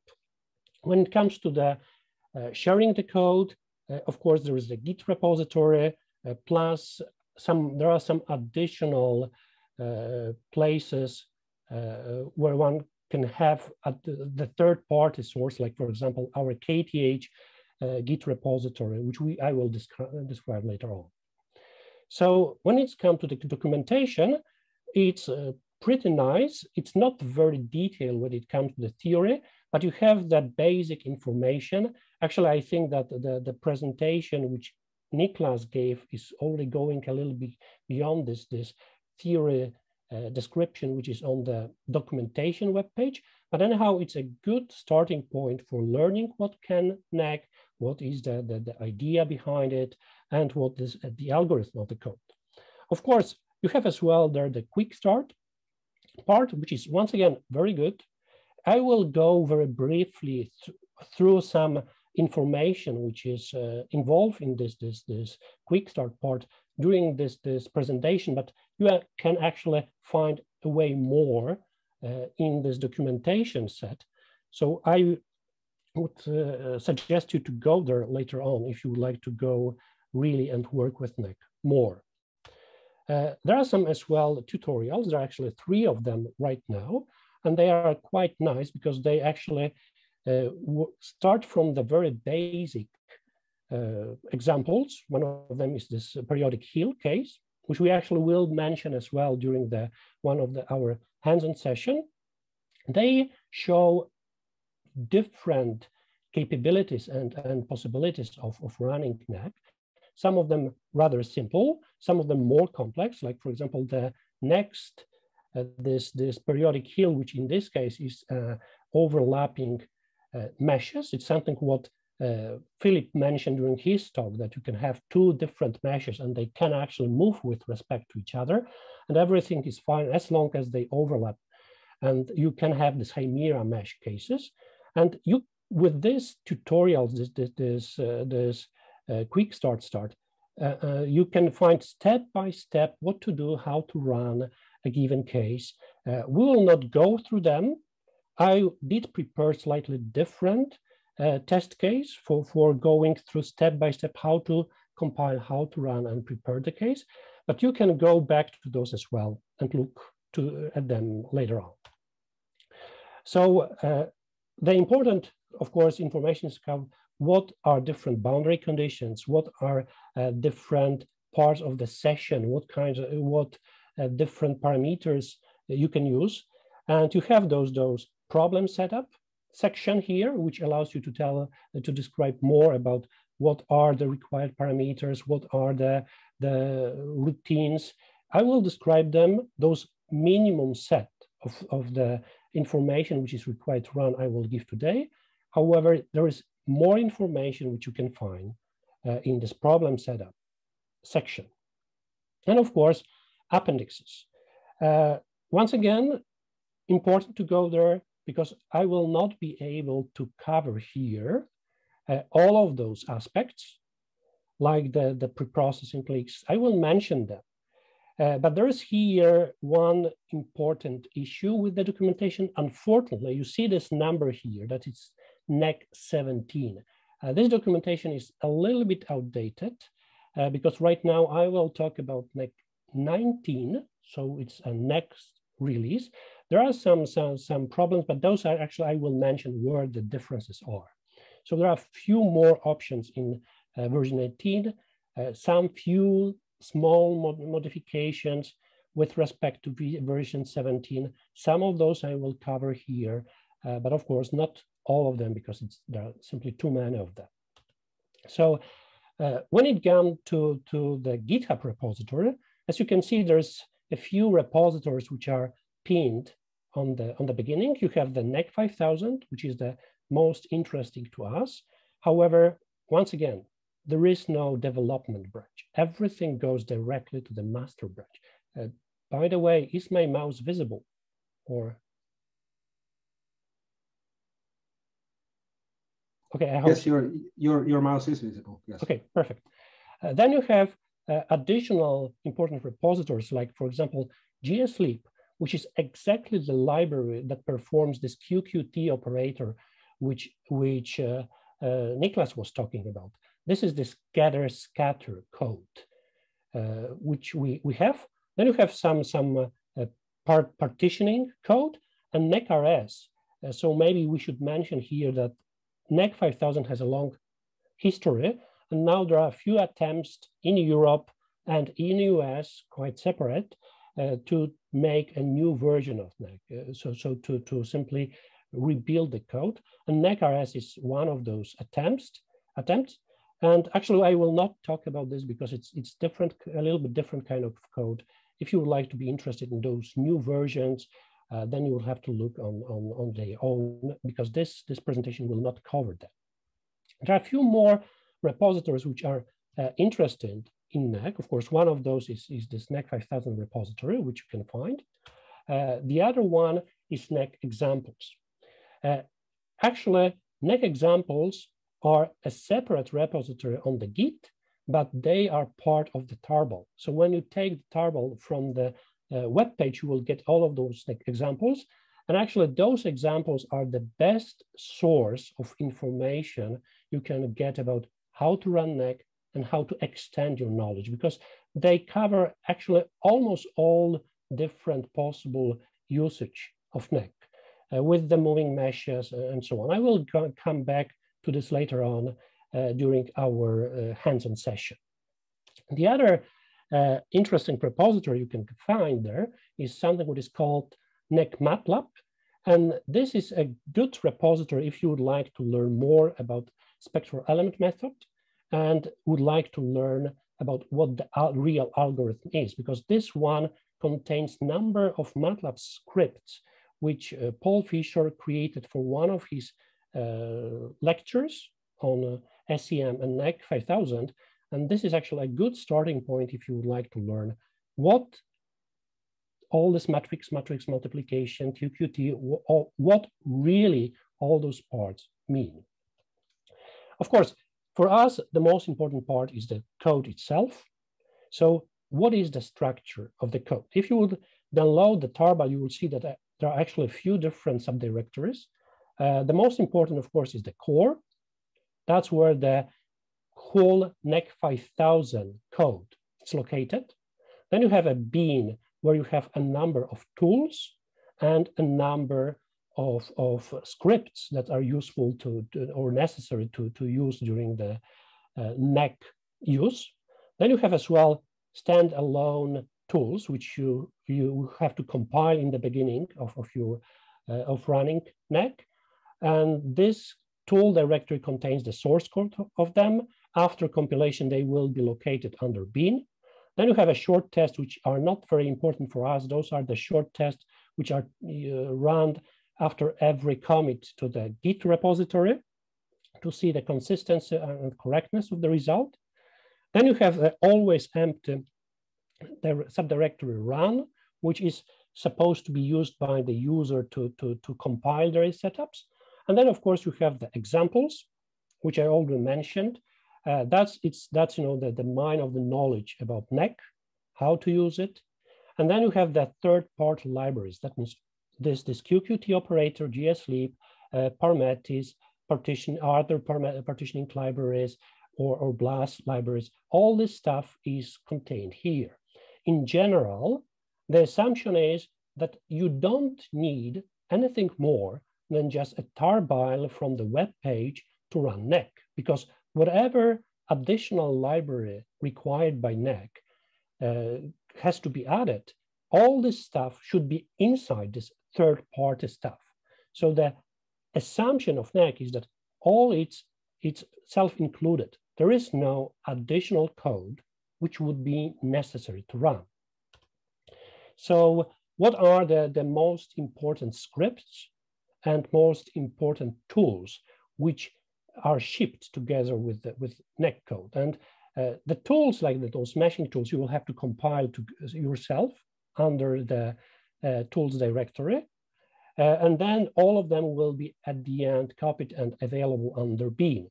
So one of the important scripts, which we'll talk later on, is a make script, which actually is a compilation script. It's a bash script which allows you to perform the compilation of all of the required third-party tools and the NEC code as well. The other important tools can be all this NEC MPI or NEC BMPI, because those are the scripts that allow us to run the code. And then the script which you will be using, it will be this visnec, because after running, you need a metadata file that can be opened by visit or paraview, and then you can visualize your data. So make-nec is for compilation, NEC MPI or NEC BMPI are for the running the code, and vsnac is for generating the metadata file for visualization.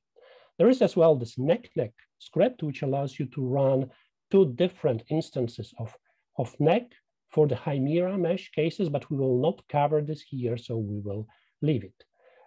There is, of course, a number of tools which we should mention. There is a set of tools to generate a mesh.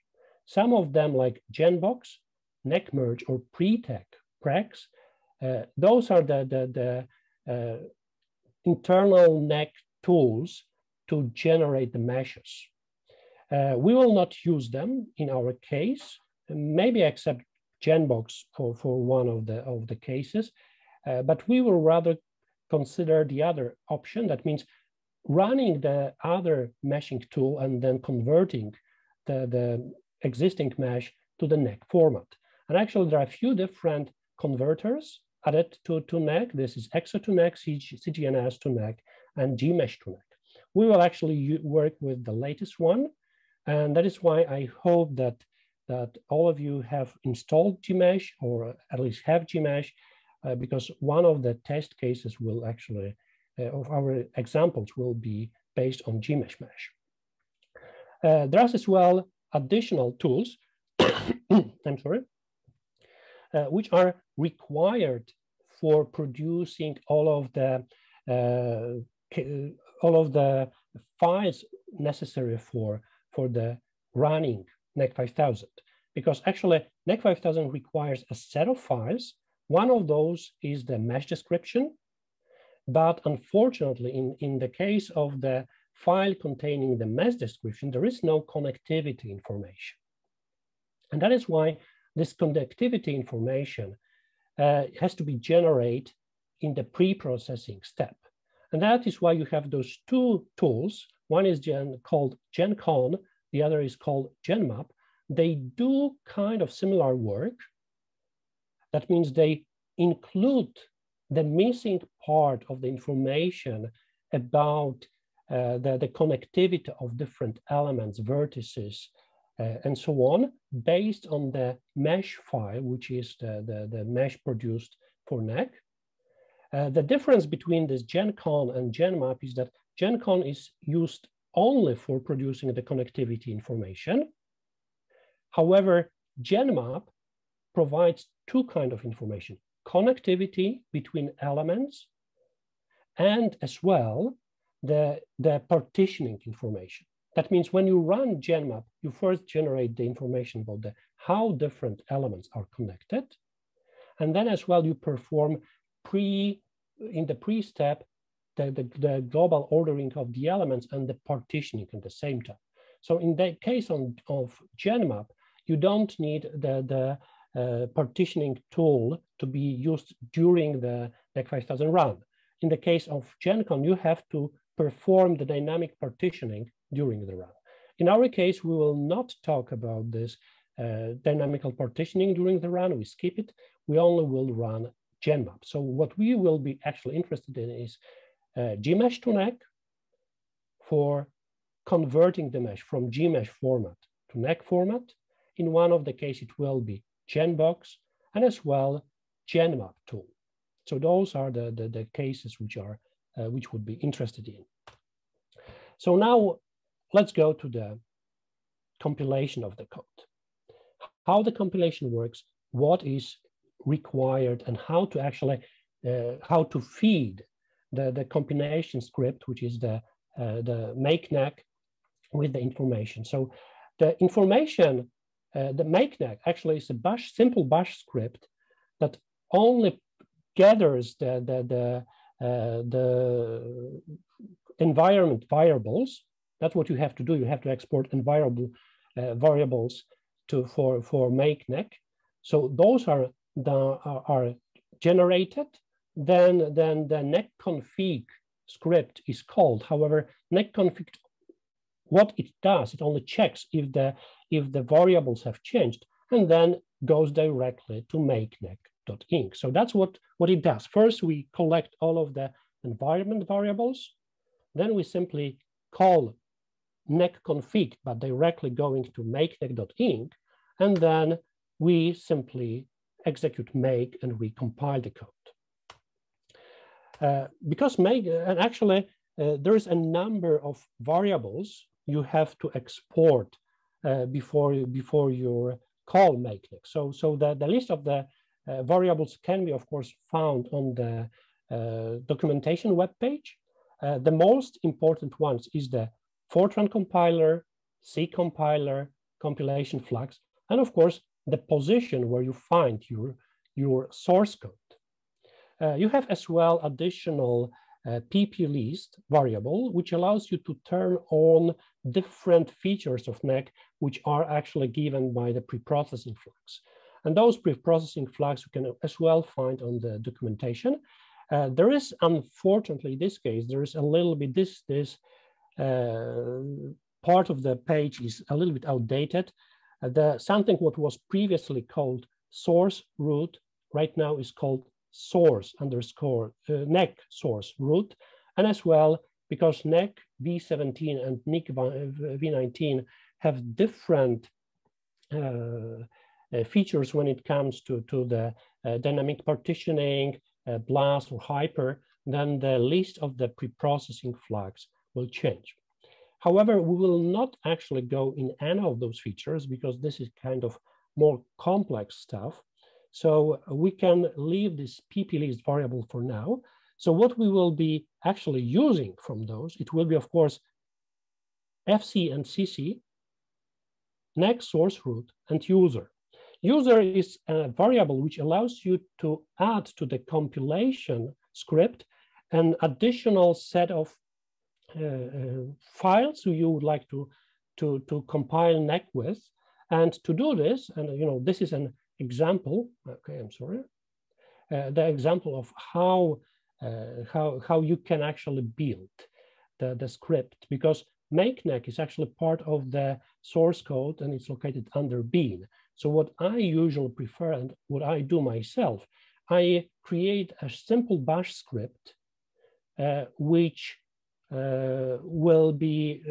is located in the source code of my setup, of one given setup. It's separate from the Nek source code.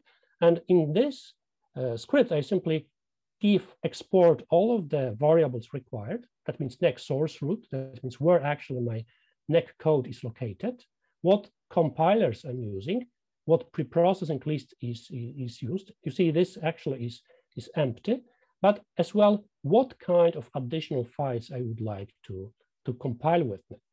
Because actually, one of the important features of Nek is that it's pretty flexible. It allows you to interact with it. And of course, then you need to compile additional code. To do this, you specify all of the additional routines, additional files, not routines, I'm sorry, inside the user variable.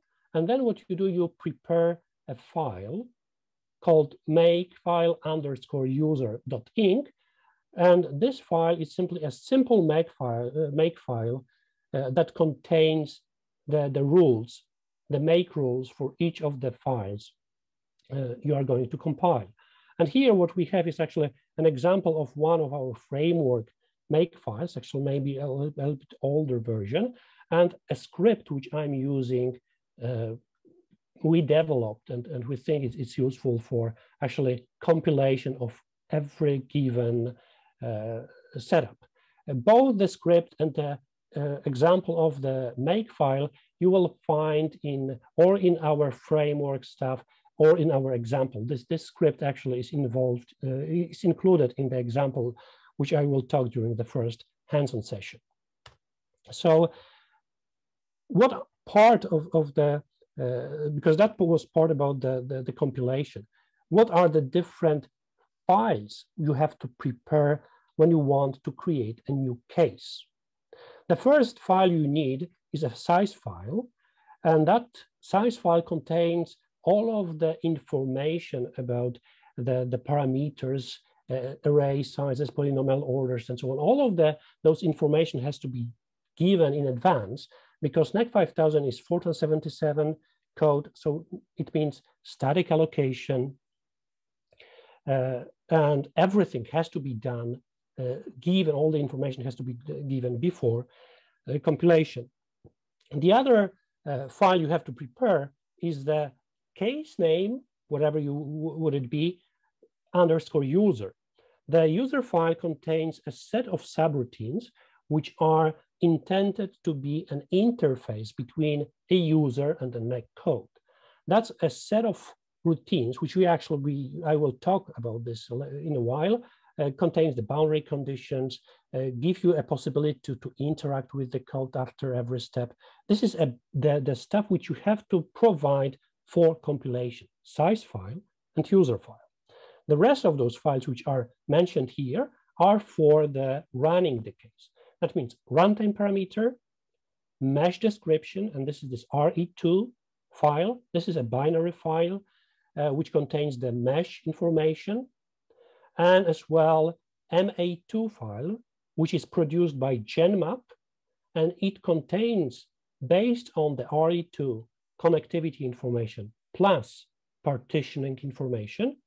And then, of course, you have the possibility to have some additional stuff, like, for example, history points. If you would like to locate somewhere inside the mesh a probe and, with some given frequency to get the information, what is the velocity and pressure or whatever fields you defined value here, then you can define the history points, which are located somewhere in the domain. And the output would be the history points. It will be appended by the additional information, what were those values, or the plot files, which are ending with .f and the number. The additional file, like this case name .Nek5000, this is actually file produced by visnek. This is a metadata file, which allows you to visualize your plot field, the field plots, this .f files in Visit or ParaView. And I'm mentioning here, and I will talk a few words about legacy runtime parameter map and mesh description RIA and map files. Those two are not maybe interesting for the future user because they are replaced by PAR, RE2, and MA2. You see there are 3 of them. Previously, there were only 2 of them because RIA file was containing both runtime parameters and as well the mesh description.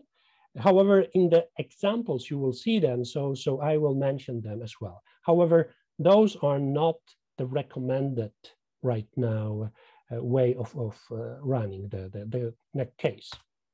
So going back to all those parts which I mentioned, for compilation, you have to provide size file. And that's a template of the size file, which simply contains the information, what's the dimension of your mesh, actually, it's not a polynomial order, it's a polynomial order plus 1, meaning it's the number of grid points inside the single element in every direction.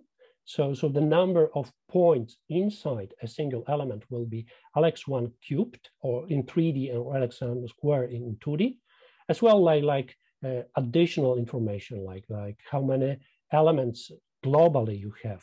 The important actually parameter which is here is this LELT, because something what we haven't talked yet, and Niklas to some extent he mentioned that we talk about a parallel execution of the code. So you have to distinguish 2 things. One is the global element of number of elements inside the whole run, and a local number of elements, which is here this LELT given. And you have to be aware of the fact that you have like 2 different kind of mapping. You have a global mapping of your elements, where you try to number globally, provide to every element a global unique number, but each of the processors, MPI ranks, will actually have only a small subset of those elements. And actually, before the run, you don't know which part of the element, which subset of the element will reside on the single MPI rank. And this is given by the local numbering and by the local number of elements. So sometimes this local number of elements in Nek, because of its static allocation, produce a problem. If you will compile the code and you will find this reallocation truncation error. So that means that actually this LELT was too high. Static allocation means that you have the limited amount of memory you can use for the given array. And of course, you have two ways of making the arrays bigger or smaller in NEC. One is to increase or decrease your polynomial order, but that's what actually you would like to keep at given value because of the physics you would like to have. So then the only way to control how big the arrays are is to give how many elements per given core you can have. And LELT is a maximum number. So if you get a reallocation error, that means that your LELT is too high. You will have to decrease it and then to recompile the code. So the next file which I mentioned, which is necessary for compilation, is the user file. User file is simply a set of subroutines which are required for running the code. And actually MakeNec is smart enough to go through the user file to check if the routine is present. And if it's not present in your user file, it's supposed to append to your user file with the empty subroutine which is required by NEC.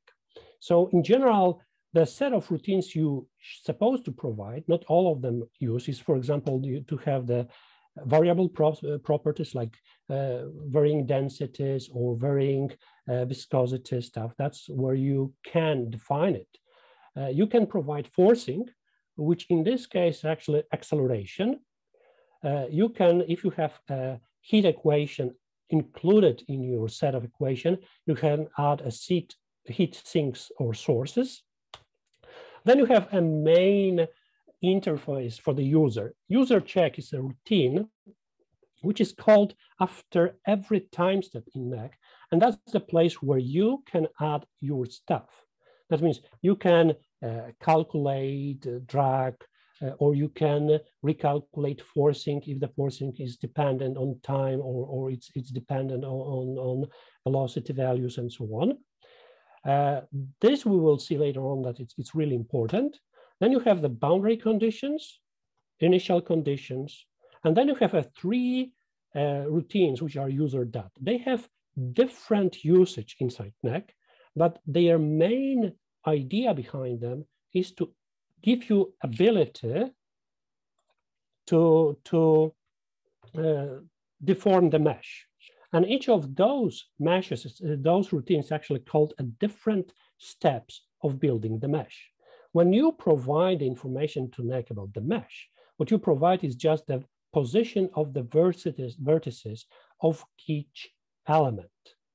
You don't provide information of the every grid points inside your mesh. And those grid points actually have to be built inside NEC.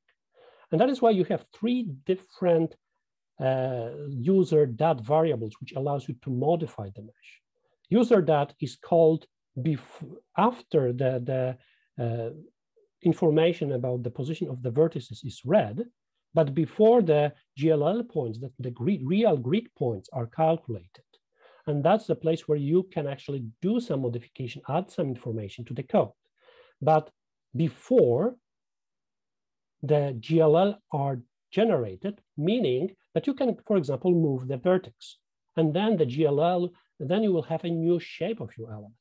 User dot is actually after GLL points, real grid points inside your code are generated. And in this subroutine, you actually can change final geometry of your run. You can deform it. You can take a pipe and bend it, for example, because you can shift every single GLL point. User.3 is a last routine after the pressure preconditioner is initialized, and that allows you to give to the code the last touches. On the other hand, user check is called both during the initialization of the run and during your time loop after every single iteration.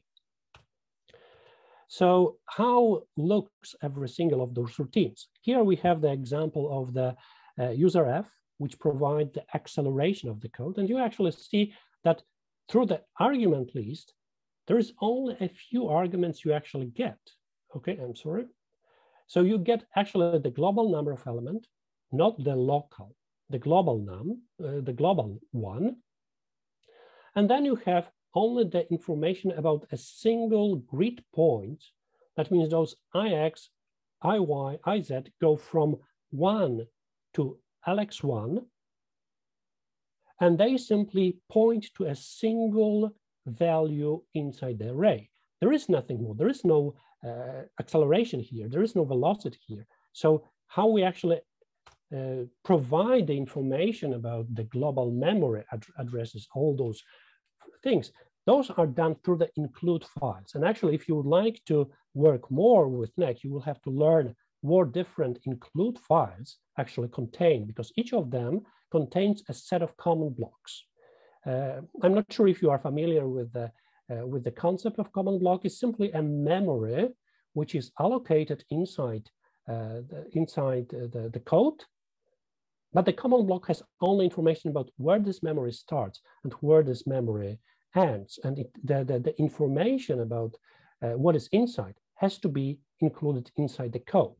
That is why it's usually this information is extracted from the core code to the external file, like include file, and then you simply reuse this part of the information in many ways. This is just a safety feature that you will not call different variables in the same memory space, which unfortunately is allowed, or maybe fortunately, because this allows you to have a scratch space, but the common block does not contain information about what variables are located there. It's only the beginning and the end, so you have to be very careful about using them.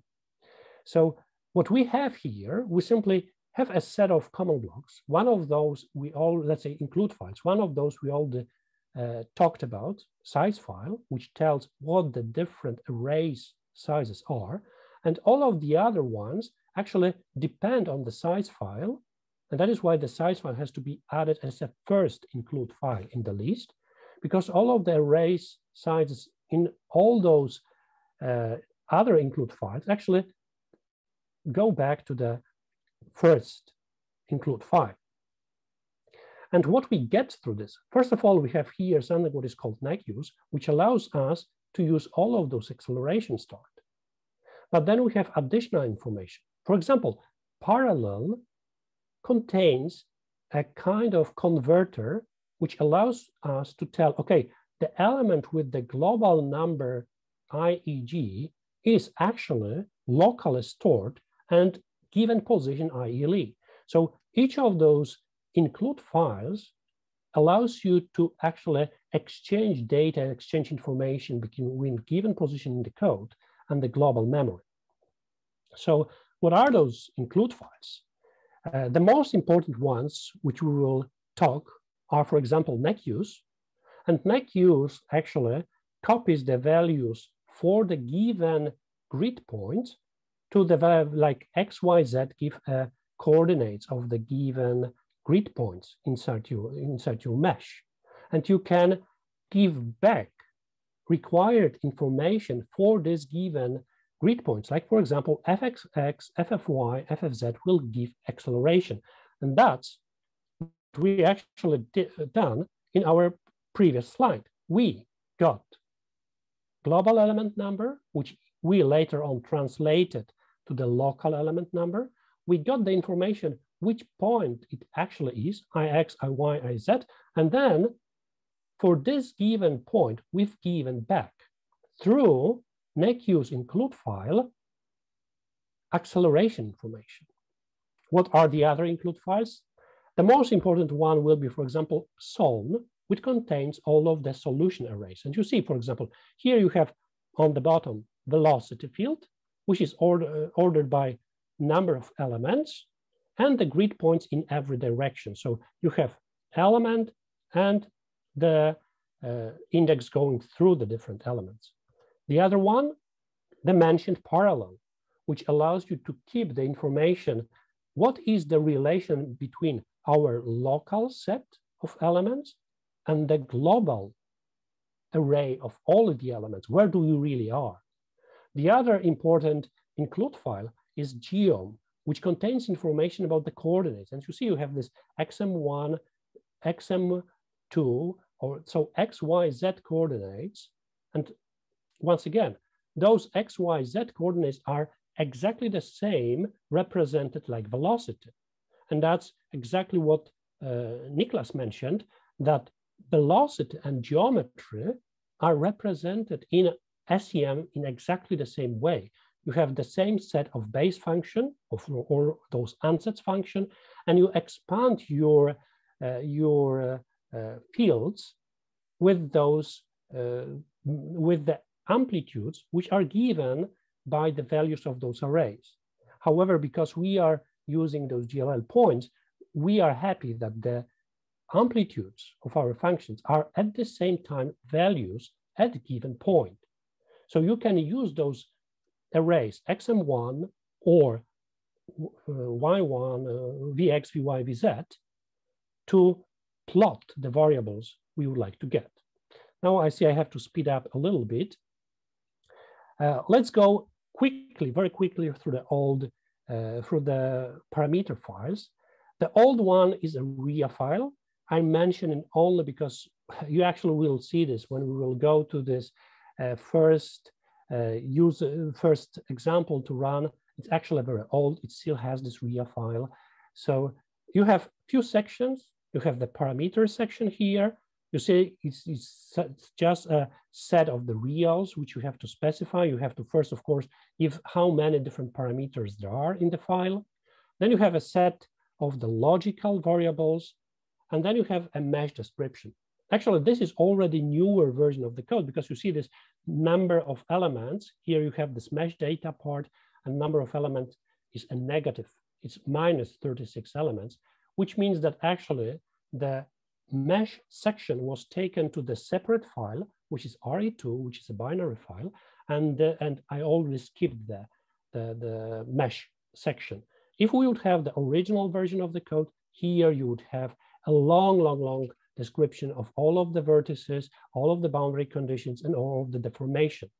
And what was very annoying, then after the mesh, you had a next section of the runtime parameters, like restart. So you had to scroll in for the big meshes, it was simply impossible to do.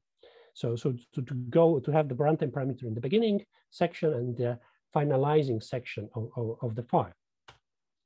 But now it's better. Now we work with the par file. Everything is better because we have simply everything defined in the subsection. Everything is easy to read. You have a number of different variables. You have those variables are defined per section. Here you have all of the, maybe not all, the most important sections names. That means for the general, which will tell you how many time steps you do, how often you write the plot files, and so on and so on and so on. I will not go through this. For this, I will refer you to the documentation. But that's a big step forward. And the last slide for this presentation is about meshing. Niklas already mentioned meshing is a problem. The problem because everything is based on the hexes. Everything has to be tet or hex. And it's not actually trivial to do meshing for Nek. Nek has a few tools, which I already mentioned. It's this GenBox. GenBox is a very simple tool which allows you to produce simple boxes, single tensor products, boxes with the given number of elements in every direction.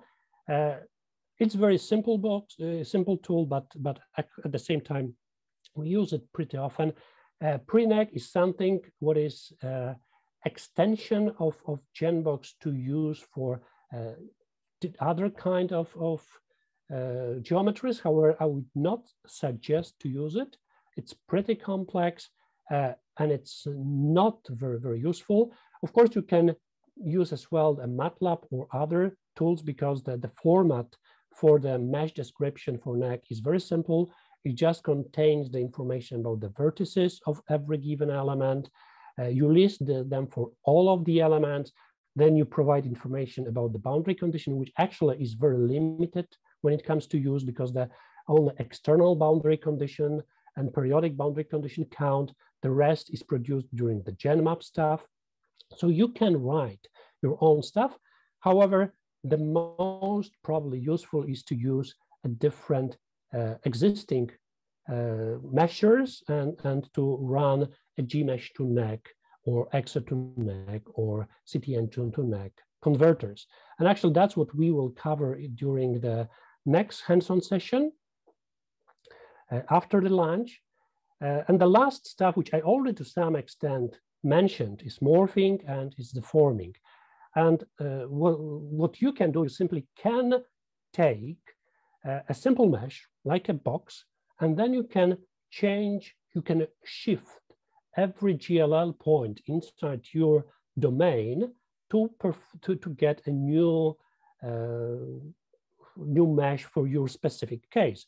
And the example of this is this stenosis on the right.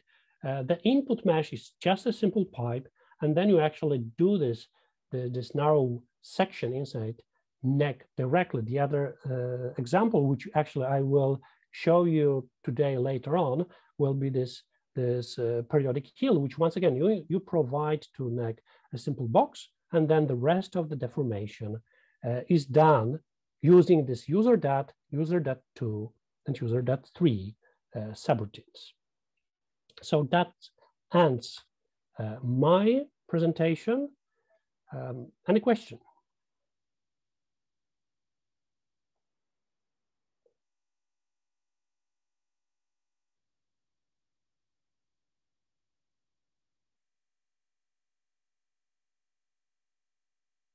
Okay, it seems no questions at all.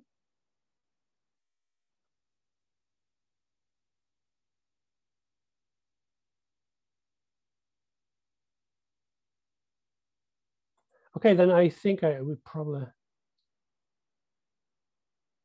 Okay, meshes, converters, accuracy. What exactly you mean? You know, meshing is at not easy task for SEM. The reason for that is that you have actually a lot of degrees of freedom. Changing a shape of the element inside your domain, you can have exactly the same domain. You can rearrange differently the element borders, and then you actually can get different accuracy of your simulation. You can play with deformation, with elongation of your mesh to increase the local, the local increasing or decreasing the resolution. So it's a really, I would say, big subject, how to mesh. What we try to use locally is Gmesh. I know some other groups.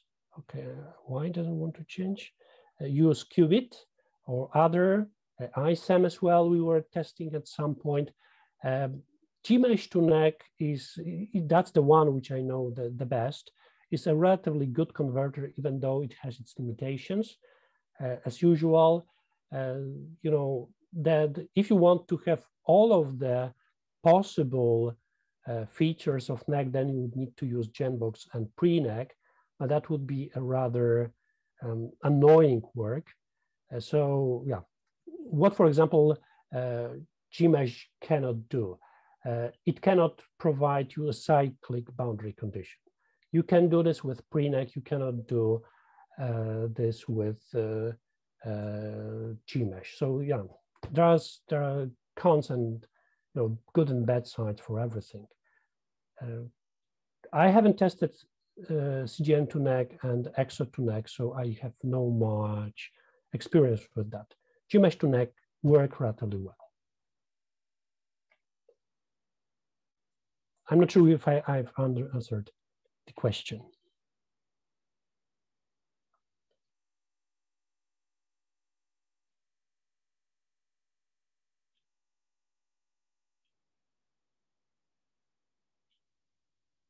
Okay, any more questions?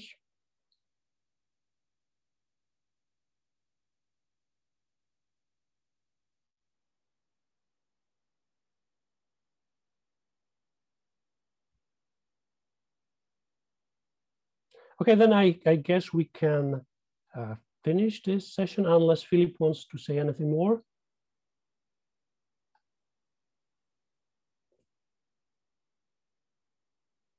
Okay, so then after lunch at 1, we will start the hands-on session, and please download before the hands-on session Nek code, which is directly from the Nek webpage, this Nek5000 V19 TarGZ, and then as well take this example code.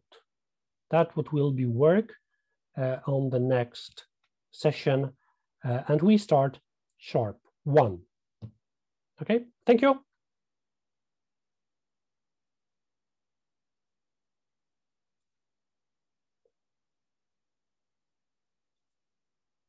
I guess Philip has to stop recording.